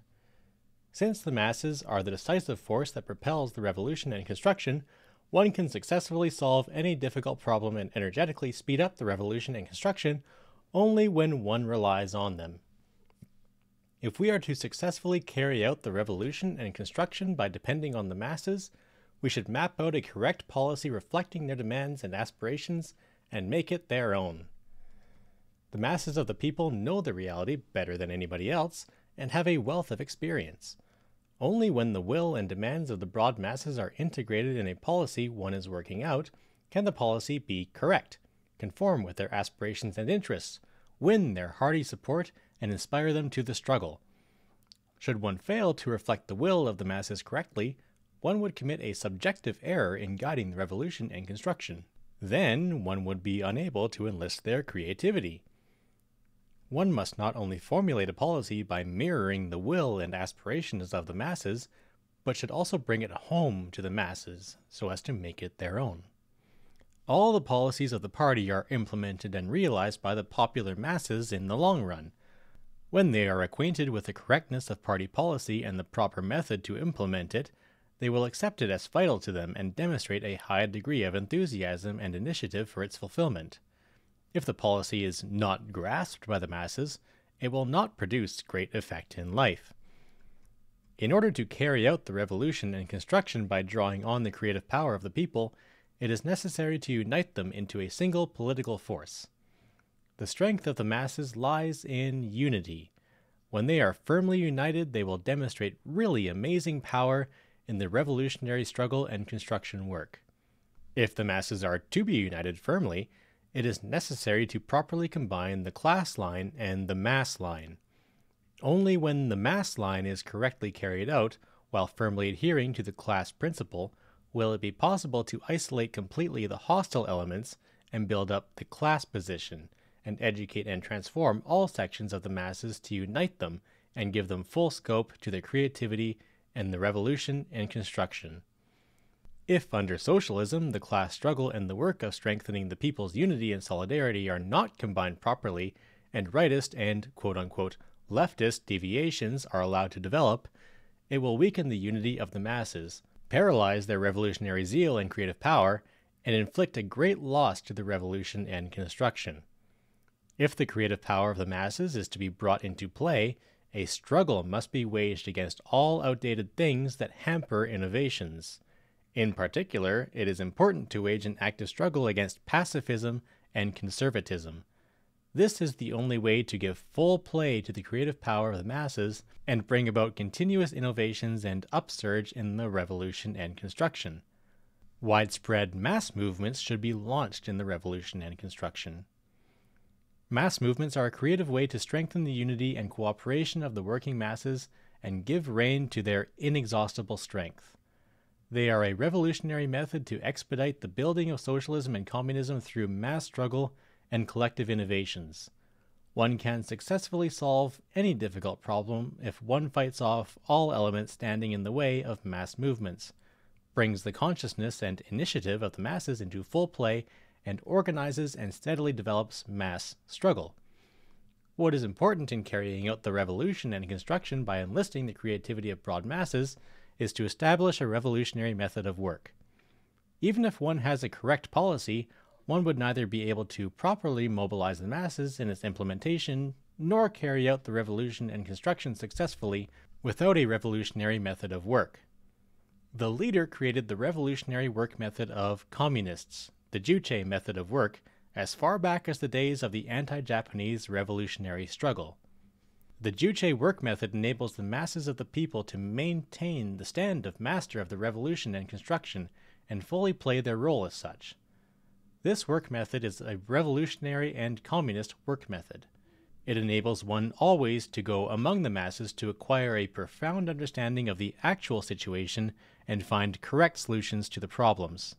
It makes it possible for the higher ranks to substantially help the lower units, give precedence to political work and all work to get the masses to fulfill the revolutionary tasks of their own accord, and solve, without formality, all problems creatively in a way which is suitable to the specific features and circumstances.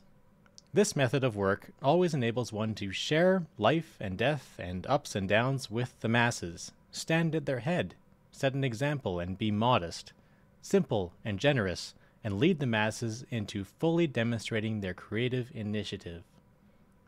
This Juche work method is fundamentally opposed to the method of moving people by offering money or using force, or the administrative work method, the method of command. The working class party should always hold fast to the revolutionary work method both before and after the takeover of power, and in the revolutionary struggle and construction work. In particular, following the takeover of power, it must steadily improve and perfect the work method in conformity with the developing reality. Only then would it be possible to exploit fully the revolutionary zeal and creative activity of the masses and vigorously push ahead with socialist and communist construction. Then it would also be possible to eliminate bureaucratic and administrative tendencies which are liable to appear in a government party.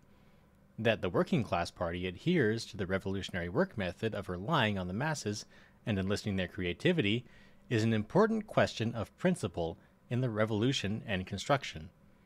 We must thoroughly apply the revolutionary work method created by the leader, the great leader's work method, and thus give full play to the creativity of the masses to accelerate the revolution and construction. Method suitable to the actual situation. The revolutionary movement demands solving all problems in conformity with the changes and development in the reality and the specific conditions of the country. The revolutionary struggle for socialism and communism is waged in different conditions of the time and the concrete circumstances of each country.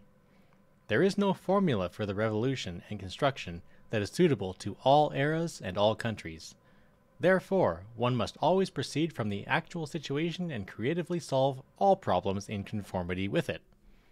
If one is to wage the revolutionary struggle in the way which is suitable to one's own actual situation, one must correctly assess the subjective and objective conditions of the revolution in one's own country and define the line, strategy, and tactics in accordance with them.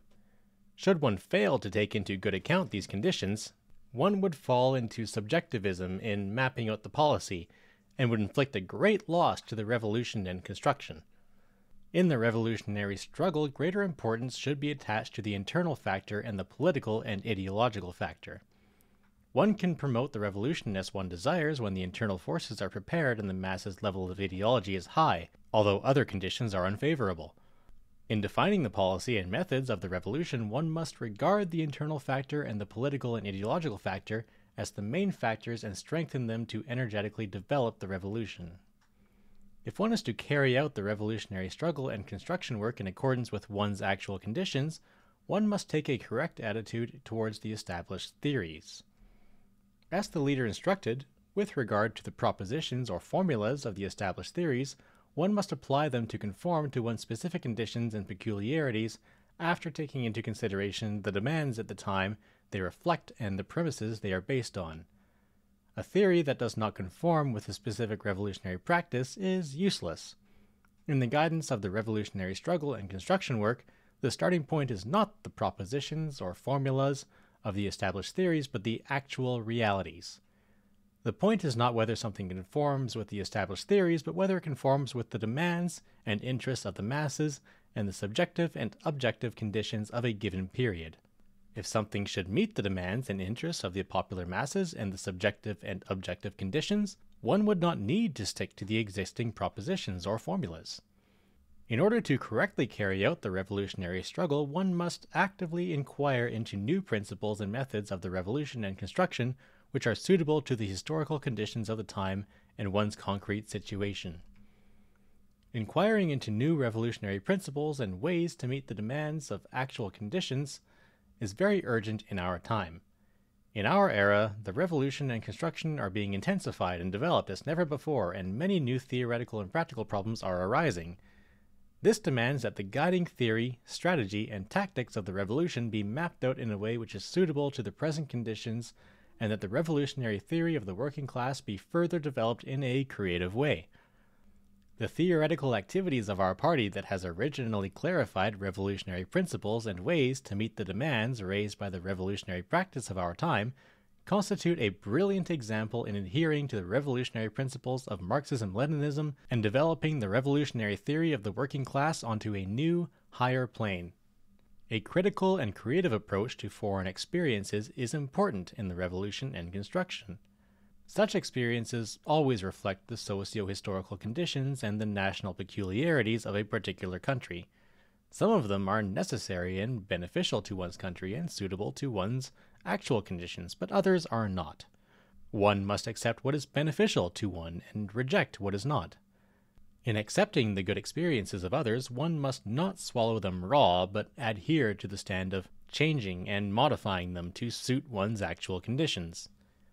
Though one had better refer to the experiences of others, one must make effective use of one's own experiences as far as possible.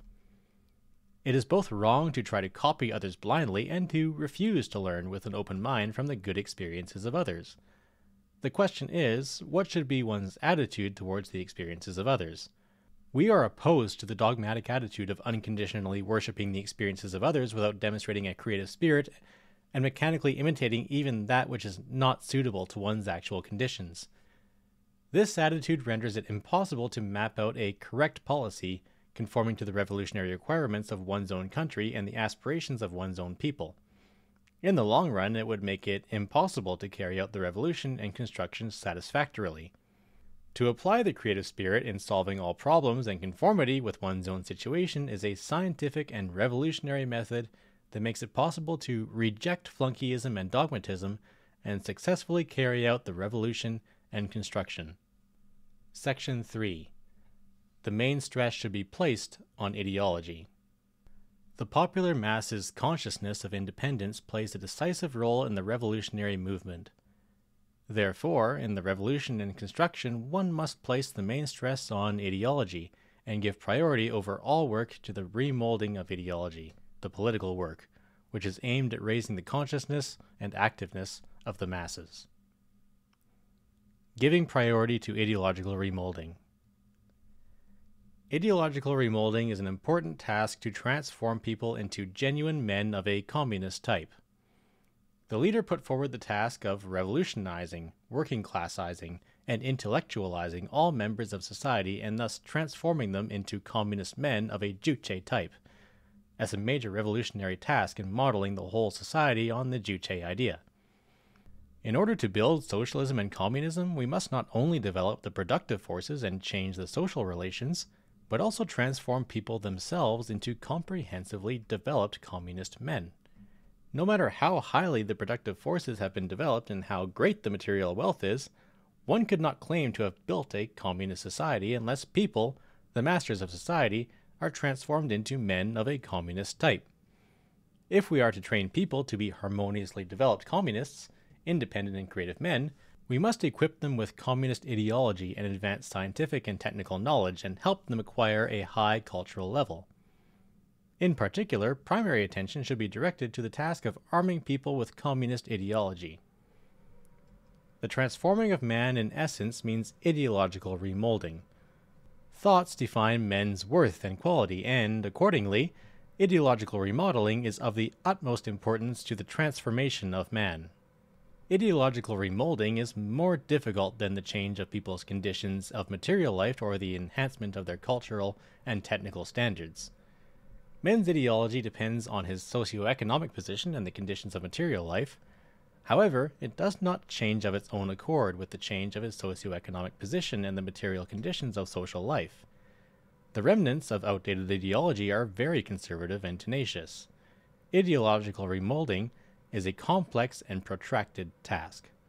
It can be successful only through a vigorous struggle. The remolding of man's ideology is a far-reaching revolution. It is a struggle to eliminate the remnants of old society in the sphere of man's ideology for good and arm the working people with the progressive idea of the working class, the communist idea. It constitutes the basic form of class struggle in socialist society, where the exploiting classes have been liquidated. In order to remodel people in a communist way, even after the establishment of a socialist system, we must fight against the penetration of reactionary ideology and culture by the imperialists and, at the same time, continue to carry out the ideological revolution to eliminate the remnants of obsolete ideology persisting in the minds of the people and equip them with a new communist ideology. The main thing in ideological remolding is the establishment of a revolutionary world outlook, the outlook of the revolution. If people are to be transformed into ardent communist revolutionaries who fight devotedly for the cause of socialism and communism, they should acquire a correct outlook on the revolution. What an attitude one takes towards the revolution and how active one is in the revolution depends, after all, on one's outlook on the revolution. The outlook on the revolution our party members and working people should possess is the Juche outlook on the revolution. The Juche outlook on the revolution is the viewpoint and attitude to the revolution which place the popular masses in the center. It is a revolutionary spirit to fight vigorously for the masses. The core of the Juche outlook on the revolution is loyalty to the party and its leader. The cause of socialism and communism is started by the leader and carried out under the guidance of the party and the leader. The revolutionary movement will be victorious only when it follows the guidance of the party and the leader. Therefore, to establish a correct outlook on the revolution, one must always put the main emphasis on increasing loyalty to the party and the leader. To acquire a correct revolutionary outlook, one must firmly equip oneself with revolutionary ideology and theory. This alone would enable one to correctly understand the laws of revolutionary development, have confidence in the prospect of the revolution and struggle to the end in any adverse condition without vacillation and hesitation. To establish a correct outlook on the revolution, one must have communist revolutionary spirit. This spirit is an infinite devotion to give one's all for the party and the leader, the working class and the people, burning hatred for the enemy of the revolution, and an indomitable revolutionary spirit to resolutely fight to the end without the slightest vacillation in any adverse condition, true to one's revolutionary principles. It is a revolutionary spirit of self-reliance to solve all problems by one's own initiative, braving the difficulties standing in the way of advance, and a strong sense of organization and discipline to hold most dearly the revolutionary organization and voluntarily observe the rules of the organization. One can become a genuine revolutionary only when one has such a spirit. When one has made the revolutionary ideas and theories one's conviction and acquired a strong communist revolutionary spirit, one can say that one has acquired a correct outlook on the revolution. Whether one has a correct outlook on the revolution or not is proved by revolutionary practice. The revolutionary practice is a powerful means of ideological remolding and a criterion which can be used to prove man's ideology. Without practice and action, it is impossible to appraise and prove man's ideology. The revolutionary practice of communists is nothing less than a struggle to implement the revolutionary ideas of the leader and party policy. A man who upholds the revolutionary idea of the leader and dedicates his all to the struggle to carry out party policy is a genuine communist revolutionary with a correct outlook on the revolution. Whether one has a correct outlook on the revolution or not is revealed particularly at a time of severe trials. People reveal their true nature in adverse circumstances. He who is determined to be infinitely faithful to the party and the leader, even if he would have to give up his life, and who remains loyal to the revolutionary principles on the scaffold, is a true revolutionary with a firm Juche outlook on the revolution. If one is to be a communist revolutionary with a right outlook on the revolution, one must intensify revolutionary studying. Studying is the basic means to equip oneself with revolutionary ideas, theories, strategy, and tactics. Without studying, one would not be able to comprehend the truth of revolutionary struggle, nor have a high level of class viewpoint and revolutionary vision. A revolutionary must always regard studying as his first and foremost duty and continue to do it all his life. Studying is not merely aimed to acquire theory and knowledge. The revolutionary theory and knowledge one has learned through studying must be turned to one's conviction. In order to become a communist revolutionary with a correct outlook on the revolution, one must lead a faithful revolutionary organizational life. Organizational life is a revolutionary mode of life stemming from the essential nature of the communist movement and a school for revolutionary training. Without this life, people would be unable to become revolutionaries nor preserve political integrity. One's physical life is inherited from his parents, but one's political life is obtained and developed through organizational life. Revolutionary organizational life must always be conducted amidst a strong ideological struggle. Only when an ideological struggle is conducted vigorously along with ideological education can people be awakened and trained politically and develop their ideological and moral qualities as a revolutionary to perfection. The working class party should always hold fast to the revolutionary organizational life and train people to be ardent communists in the crucible of ideological struggle. In order to become a communist revolutionary with a proper revolutionary outlook, one must train oneself in the revolutionary practice. The revolutionary is hardened ideologically and in willpower, and acquires the revolutionary qualities and traits in the course of the revolutionary practice. Class struggle is the most acutely revolutionary struggle. In the course of class struggle, people heighten their class consciousness, become able to correctly tell friend from foe, and acquire an uncompromising fighting spirit against class enemies. The struggle for socialist economic construction is also an important revolutionary struggle. Active participation in the struggle for production and construction is the only way to acquire confidence in the justice and victory of the cause of socialism and communism, as well as genuinely revolutionary spirit and traits of the working class. Through revolutionary study and organizational life and through revolutionary practice, we should train the party members and working people to become Juche-inspired communist revolutionaries with firm Juche outlook on the revolution and genuine revolutionary fighters who will fight with devotion for the consummation of the Juche revolutionary cause started by the leader. Comrade Ferret note here, we haven't had one of these in a while, have we? So maybe you can tell by now why I have these notes. There's a persistent progression throughout this text. From the beginning where Juche injects a sort of idealism into otherwise dialectical materialism, stating that man is the master of his own destiny, which gave way to the introduction of consciousness as a primary ideological principle. That led to the emphasis upon propaganda and education. And now the same concept of man's agency through his consciousness is giving rise to this structure of obedience to the party and the leader. And in this last paragraph, we rather clearly see this division between the working class and the party. They're even divided up into two different terms in the last sentence. I know you probably didn't come in here for my commentary, but if this is your first time reading on the Juche idea, I don't want this theme to be missed in your analysis, because it arguably is the primary theme in this text and in Juche at large.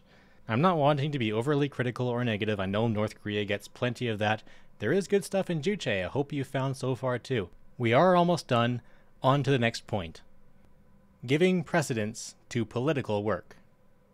For a successful implementation of the revolutionary tasks, political work aimed at education and rousing the people into action should be given priority over all other work. Since the revolution and construction are carried out by the people, success in the revolutionary struggle and in building socialism and communism depends, after all, on the work among the people. Work among the people is, in essence, a political work and work to enhance their ideology. Giving precedence to political work, the work among people, means equipping the popular masses with party policy and arousing their revolutionary zeal before all other work, so that the masses themselves will demonstrate a high degree of consciousness and activity to carry out the revolutionary struggle and construction work successfully. By its nature, the revolution is a voluntary struggle. One stages a revolution neither on orders from others, nor to obtain some remuneration. One is motivated to stage a revolution by one's own political belief and self-consciousness. Therefore, the principle that should be consistently adhered to in the revolutionary struggle is to give priority to political work to heighten the consciousness and activity of the people. Giving precedence to political work is a demand arising from the essential nature of the socialist system. Unlike in a capitalist society where the popular masses are exploited and oppressed, in a socialist society where the masses are masters of everything, it is essential to rely on their high political consciousness and revolutionary enthusiasm. Only when political work is given priority to enhance the working people's conscious zeal as masters of the revolution will it be possible to give full play to the superiority of the socialist system and vigorously promote socialist construction. Giving precedence to political work does not imply neglecting administrative and business affairs or technical and economic work. As the leader instructed, Administrative and business affairs and technical and economic work should be correctly combined with political work while giving precedence to the latter.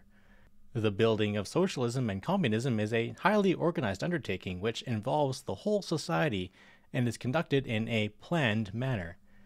This is complex work which is based on modern science and technology. Meticulous administrative and organizational work and scientific, technical, and economic work are indispensable for the building of socialism and communism, and yet these will be successful only when priority is given to the political work. No revolutionary task could be successful if one should neglect political work and get himself involved only in technical and economic business. In order to mobilize the masses to socialist construction successfully, we should place our main emphasis on political and moral incentive and correctly combine this with material incentive. The essential feature of socialist society lies in its communist character.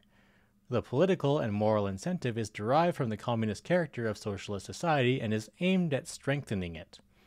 As a matter of fact, socialist society is of a transitional character.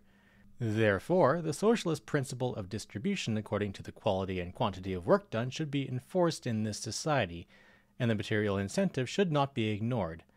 However, ignoring the political and moral incentive and placing the main emphasis on the material incentive runs counter to the essential character of socialist society. This is a very harmful and dangerous tendency. It fosters selfishness among the working people and makes them mercenary and acquisitive. In the final analysis, it undermines the socialist system and the revolutionary achievements. Under socialism, the political and moral incentive should be the first precedence in all circumstances. The essential superiority of the socialist system lies in the fact that the popular masses, who have become the masters of everything, consciously work in firm unity for the country and for the people, for the society and the collective. Only when the main stress is placed on the political and moral incentive will it be possible to stimulate the masses into demonstrating conscious enthusiasm in work with a correct position and attitude as to befit the masters of the country and the revolution. Political work should be done through persuasion and education. This is work among people, work to rouse their ideology. The bureaucratic method expressed in giving orders and shouting commands can never rouse the conscious zeal of people. Only persuasion and education aimed at reasoning with and admonishing people will be able to equip them with revolutionary ideas, give full play to their revolutionary zeal and inexhaustible creative power, and forge closer links between the party and the masses. Political work should be done in an original way by applying various forms and methods. This is creative work which is conducted under different conditions and circumstances. It is work among the people at different levels and with different characteristics. Therefore, there cannot be a uniform formula or a set pattern in this work. It must be done in a way which is suitable to the actual situation with diverse forms and methods, and in an effective and positive way. Political work must be conducted in such a way that the masses regard it as their own affairs. Since it is work to educate and rouse broad sections of the masses into action, it cannot be done with the efforts of only a few people. As a matter of principle, all revolutionaries should be political workers and educators and organizers of the masses. As the leader explained, the method of one person rousing 10 persons into action, 10 100, and 100 1,000 through education, is a superior method in enlisting many people in political work and turning it into a struggle which concerns the masses themselves. Political work must be closely combined with revolutionary practice. The major objective of this work is to implement the revolutionary tasks successfully. Success in this work must find expression in the actual result of the revolution and construction, and must be appraised by it.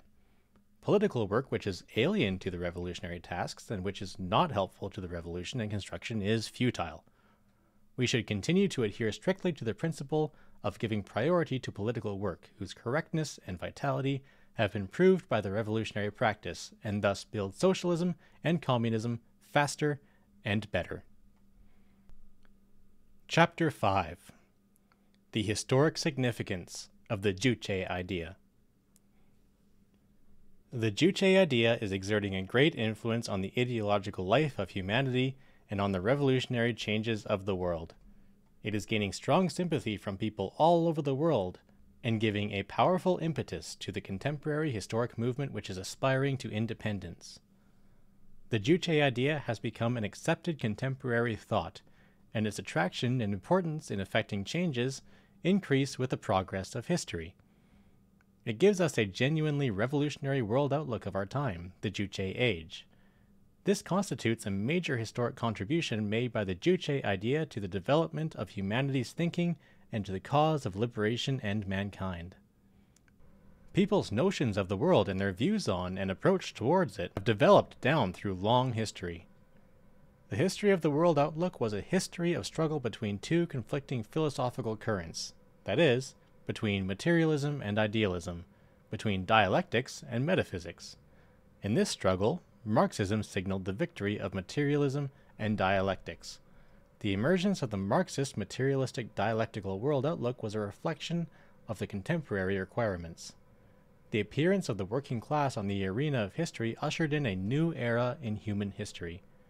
The new historical conditions under which the revolution against capital had started urgently demanded a revolutionary idea which would bring home the inevitability of the downfall of capitalism and the triumph of socialism to the working class who had risen up in struggle. The most important question in this was to vanquish the idealism and metaphysics which had sanctified the domination of reactionary capital and preached its eternity, and to elaborate a scientific world outlook of the working class. The materialistic, dialectical world outlook came into being as a reflection of the requirement of the times. The progress of the times is accompanied by the development of the world outlook. The steady expansion and development of the revolution, which started with the emergence of the working class, gave birth to a new age when the working masses who had so far been the object of history appeared as its masters. The new age that witnessed the appearance of the working class and other working masses as a great force controlling the world demanded the evolvement of a new world outlook which would enable them to become masters of their own destiny, shaping it in an independent and creative way, and to realize successfully the historic cause of national liberation, class emancipation, and human freedom. This historic task was brilliantly accomplished with the evolution of the Juche idea. The Juche idea, which elucidates the world outlook of a new age, is fresh and unique in its philosophical principle that forms its foundation. In the past, the relations between substance and consciousness, between being and thinking, were regarded as the basic question of philosophy. The Marxist materialistic principle concerning the priority of substance and being gave a scientific solution to this question. Since the question of the world's origin had been made clear by the materialistic viewpoint, the Juche idea raised a new problem considering the position and role of man in the world as the basic question of philosophy, and gave an answer to the question of who is the master of the world. The philosophical principle of the Juche idea, which clarifies the position and role of man as master of the world, is based on a new elucidation of man. The question on man had also been discussed a great deal by preceding philosophies, but it was confined mostly to abstract views on pure man, to the exclusion of social relations. The question of man's substance in social relations was raised and made clear by Marxism.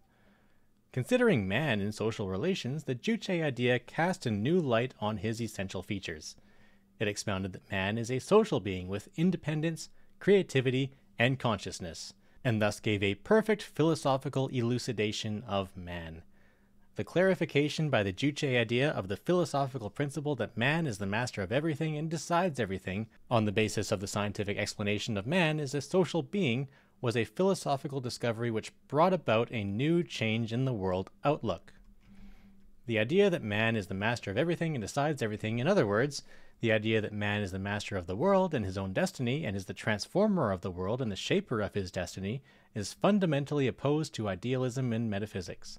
Idealism leads to mystical theory that the world and man's destiny are controlled by the supernatural might, while metaphysics leads to the fatalistic belief that everything in the world is immutable and accordingly man must be obedient to his predetermined destiny.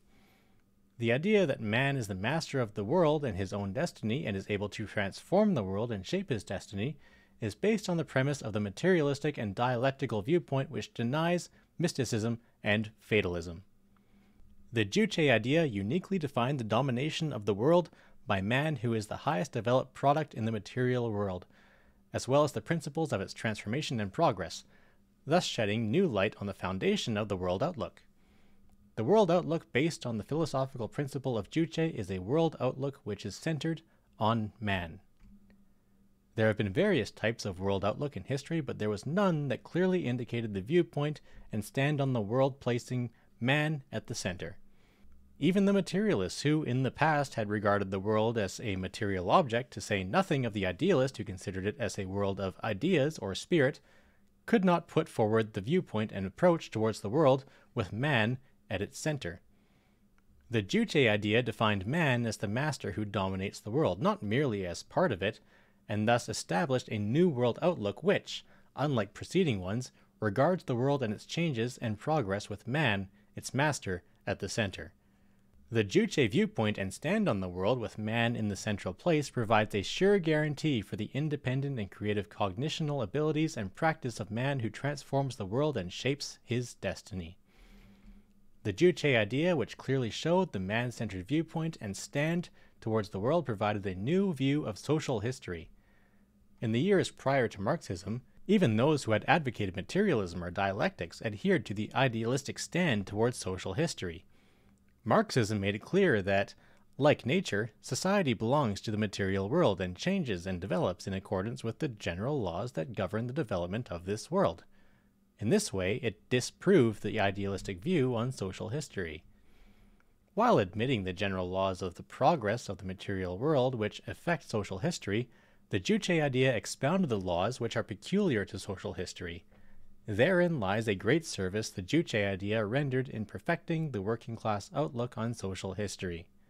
The principle of social history that the subject of history is the masses of the people, that socio-historical movements are their independent and creative movements, and that their consciousness of independence plays the decisive role in the revolutionary struggle, forms the basic content of the Juche-based view of history. This provides a new elucidation on the essence, character, and motive force of socio-historical movement, the movement of the subject.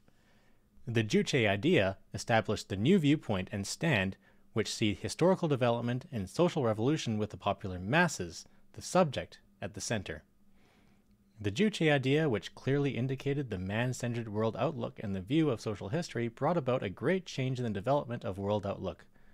The revolutionary world outlook of the working class had been established by Marxism for the first time, and it was developed by the Juche idea onto a new, higher plane for its perfection. The Juche idea, the revolutionary world outlook representing a new era in history, the Juche age, is rightly leading the onward movement of mankind aspiring to independence and sovereignty, socialism and communism, while sweeping away all the reactionary and counter-revolutionary currents of thoughts. It marked a new, higher stage in the development of working-class revolutionary theory. Therein lies another historic contribution of the Juche idea to the revolutionary cause of the working class and the cause of liberation and humanity. An age had passed, and the revolutionary movement had gone a long way since the birth of the revolutionary theory of the working class. Revolutionary practice in the new era demanded that the revolutionary theory be developed in a way which was suitable to new historic conditions. The Juche idea propounded the basic principle of revolution that the masses of the people are masters and the motive force of the revolution and construction, and, on this basis, rendered it possible to evolve new revolutionary theories required by our time. The Juche idea is the sound basis on which to develop the revolutionary theory of the Juche age. Developing revolutionary theory on the basis of this idea means expounding the principles and laws of revolutionary movements with the working masses, the masters of revolution and construction, at the center. Developing a revolutionary theory with the working people at the center is a requirement of revolutionary movements in the Juche age. In our time, when the working masses have established themselves as masters of the world, and when revolutionary struggles are being waged with a far-reaching scope on the strength of their consciousness of independence and creativeness, the principles and laws of revolutionary movements can be elucidated correctly only by developing a revolutionary theory with the working people at its center. By this method, the Juche idea has made it possible to fully elaborate on the revolutionary theory aimed at realizing independence for the working masses, and it has consummated the revolutionary theories of the working class to include those on national liberation, class emancipation, and human freedom. and to be a perfect communist theory of social and natural transformation and human remolding. Placing the working masses at the center in the development of a revolutionary theory is a sure guarantee for evolving the revolutionary theory and strategy and tactics in accordance with the true characteristic of the revolutionary movement. Every revolutionary movement is an undertaking for and by the working people. Therefore, a revolutionary theory and strategy and tactics should naturally champion their interests and enhance their role. It can be said that the value of a theory depends on how well it advocates the interests of the popular masses, and that the effectiveness of strategy and tactics depends on how well they enhance the role of the masses. By basing itself on the independence, creativity, and consciousness of the masses, the Juche idea made it possible to evolve the theory, strategy, and tactics which would champion their basic interests and provide the proper way to give rein to their high revolutionary zeal and inexhaustible creativeness. This is how the revolutionary theory of the working class has become most powerful and able to champion the interests of the working masses thoroughly and enhance their role to the utmost. The Juche idea serves as a guideline which shows a correct approach to the preceding revolutionary theories. These working class theories were advanced on the premise of the conditions and tasks of the past times which were different from today, but they have a community of class idea and mission with the revolutionary theory based on the Juche idea. By laying down the principle of creatively approaching the existing theories and experiences, the Juche idea makes it possible to apply and develop the preceding revolutionary theories to suit the requirements of revolutionary practice in our time. In particular, it maintains the position of firmly defending and realizing the independence of the working class and other working masses, and thus makes it possible to accurately identify and eliminate all kinds of opportunism, including revisionism, which gives up the cause of revolution halfway or denies class struggle, and uphold the class principle and the spirit of uninterrupted revolution in the revolutionary theories of the working class. The Juche revolutionary theory is the genuinely revolutionary theory of the working class in the Juche era, and is the undying communist revolutionary theory which will be ever victorious along with the struggle of the independence of the working masses. A great idea gives rise to great practice. The great Juche idea, which throws a new light on the philosophical principle and on the laws of socio-historical movement, the revolutionary movement, and gives scientific elucidation of the guiding principles of revolution and construction, has brought about a tremendous change in revolutionary practice. The Juche idea has been brilliantly applied, above all, to the Korean Revolution and has won a great victory. The Korean Revolution is guided by the Juche idea, and all its victories would be inconceivable without this idea. Under the banner of the Juche idea, the Korean Revolution could get rid of its birth pains caused by flunkyism and dogmatism, and has been able to triumphantly advance on the arduous road of struggle, getting over the various difficulties and trials. The Juche idea has led the revolution in construction straight along the new road, which has never been trodden by others before. The Korean Revolution has paved an absolutely correct path for national liberation in a colony and opened a shortcut to socialism. It has created a best socialist new life, which the world's people call a model of socialism, and is successfully pioneering the untrodden path to socialism and communism. Because the Juche idea illuminates the way, we have been able to advance along the shortest route and thus achieve in a brief period of time a great victory in the struggle for independence, sovereignty, and socialism, a success which is amazing to the world. The Juche idea has become a solemn reality in our country. The history-making changes and great creations worked out by our people are precious fruit of this idea. Very proud and honored by the brilliant victory and results attained under the banner of the Juche idea, our people are now struggling for the historic cause of transforming the whole society in accordance with this idea. Because it reflects the common aspiration of the world's people to independence, the Juche idea is exerting a great influence on the contemporary revolutionary movements to build a new world of independence. It has opened up a new revolutionary road, a broad avenue along which to advance the revolution in an independent and creative manner. Our era, when the revolutionary movement is making progress through diverse forms with the national state as one unit, demands that the people of each country properly play the role of masters with a high degree of awareness that they are the masters of revolution. This is more urgent, since there is the influence of wrong ideologies such as worship of great powers and dogmatism.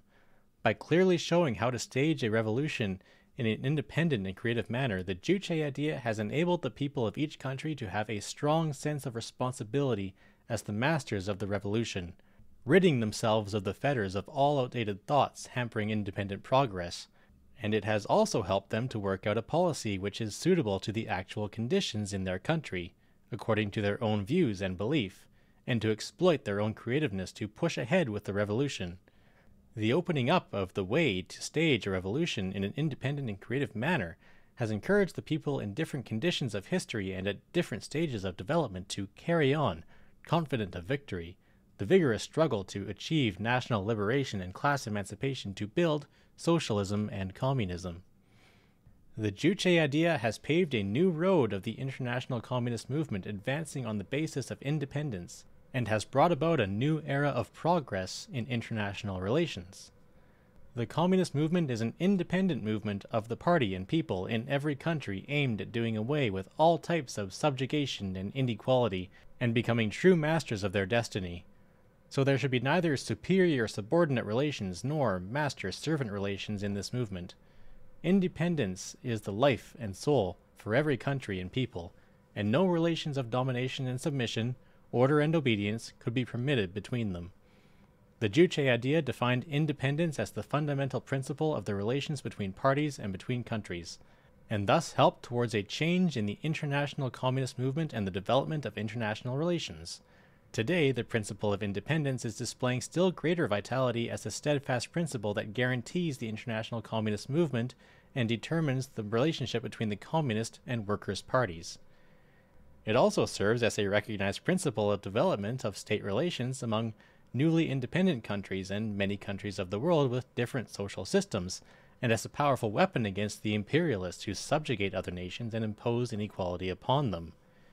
Indeed, the Juche idea is an immortal banner of struggle, a banner of victory, for the popular masses in their endeavor to create a new world and shape their own destiny. Our party and people who have traversed the glorious path of struggle and victory over half a century, following the banner of the Juche idea under the guidance of the great leader, should hold high his banner in the future too, and fight on energetically. Our revolution has not as yet ended. We are still confronted with complicated and difficult revolutionary tasks. Only when we continue with our struggle upholding the banner of the Juche idea will we be able to overcome all difficulties and trials, speed up national reunification, and achieve final victory in the cause of socialism and communism. We should equip ourselves more firmly with the Juche idea and thoroughly implement the party's policies, its embodiment, and thus successfully realize our party's program to model the whole society on the Juche idea. If we are to model the whole society on the Juche idea, we should ensure that all party members and working people are firmly equipped with the Juche idea and staunchly fight on anywhere, anytime, along the road indicated by the Juche idea. Scientific and theoretical activities are intended to perform an important role in equipping party members and working people with the Juche idea and materializing it. Giving priority to the study and dissemination of the Juche idea is a precondition for equipping them firmly with the Juche-oriented revolutionary world outlook and for fully applying the Juche idea to the revolution and construction. All scientists and theoreticians should keep in mind their heavy responsibility and bring about a new upsurge in studying and propagating the Juche idea. In the social science sector, they should make profound study of the Juche idea and the ideas and theories clarified by it. Social scientists should study the fundamentals and guiding principles of the Juche idea, as well as all the ideas and theories illuminated by it, in a comprehensive manner. They should also make a profound study of the achievements and experience our party gained in the revolution and construction by applying the Juche idea. Our social science should give correct, scientific, and theoretical solutions to the urgent problems arising in revolutionary practice. Workers in this sector should intensify the study of the Juche idea, with the main emphasis being laid on the solution of these practical problems, so that correct, scientific, and theoretical solutions are provided for all problems arising in the revolution and construction. The Juche idea has opened up a wide vista for the development of all spheres of social science on a new foundation. We should steadily intensify and improve scientific research with the Juche idea as an ideological, theoretical, and methodological basis, and thus enrich all branches of social science with new results. Education in the Juche idea should be intensified. Our educational institutions are the seat for the education on the Juche idea, and our school education should be consistent with the Juche idea throughout. All educational institutions should radically improve the quality of education in the Juche idea. The students should thus be trained to become personnel who have acquired a basic outline of the Juche-based revolutionary world outlook in their senior middle school days, and who have been firmly equipped with the Juche-based revolutionary world outlook when they graduate from universities and colleges. In particular, universities and colleges should intensify the education of the Juche thought and theory. They should properly combine the education to establish the world outlook with the education to give specialized knowledge. Social science faculties in universities and colleges should help the students to acquire fully the revolutionary world outlook of Juche, and at the same time, training in their specialties should be improved so as to produce good experts firmly equipped with the Juche thought and theory. We should intensify the studying of the Juche idea among cadres, party members, and working people. The dissemination of information about party theories is work to acquaint them fully with the Juche thought and theory. The Juche idea is priceless ideological pabulum for genuine Juche revolutionaries to maintain their political integrity. In short, to become such a revolutionary, everyone should profoundly study the Juche idea. All leading officials, party members, and working people should always study hard to acquire the Juche thought and theory and thus make them an integral part of themselves.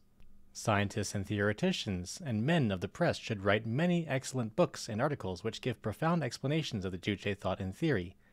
They should thus actively contribute to firmly equipping the leading officials, the party members, and the working people with the Juche idea. In the sector of science and theory, they should strengthen the struggle against reactionary bourgeois ideas and all kinds of opportunist ideological trends, and staunchly defend the purity of the Juche idea. Workers in this sector should sharply expose the reactionary nature and harmfulness of all hostile ideologies which run counter to the Juche idea, and strictly prevent even the slightest non-class, non-revolutionary ideological elements from infiltrating into our ranks. All our scientists and theoreticians should uncompromisingly combat the reactionary, counter-revolutionary ideological trends including bourgeois ideas, feudal Confucian ideas, revisionism, flunkyism, and dogmatism. They should thwart the maneuvers of all sorts of reactionaries and opportunists and staunchly defend the Juche idea. Our scientists and theoreticians should make the great Juche idea their firm belief and should ensure that all scientific and theoretical activities are geared to studying and propagating, defending, and materializing the Juche thought and theory. They should also explain and disseminate the greatness and validity of the Juche idea broadly and profoundly. Social scientists and theoreticians, the possessors and propagators of progressive ideas, play a tremendous role in the revolution and construction. I believe that our party scientists and theoreticians will keep in mind their mission and duty as the active advocates and propagandists of the Juche idea, and make an excellent contribution to the struggle for the ultimate attainment of the revolutionary cause of Juche. I'm Comrade Ferret. Thanks very much for joining me for Kim Jong-il's On the Juche Idea.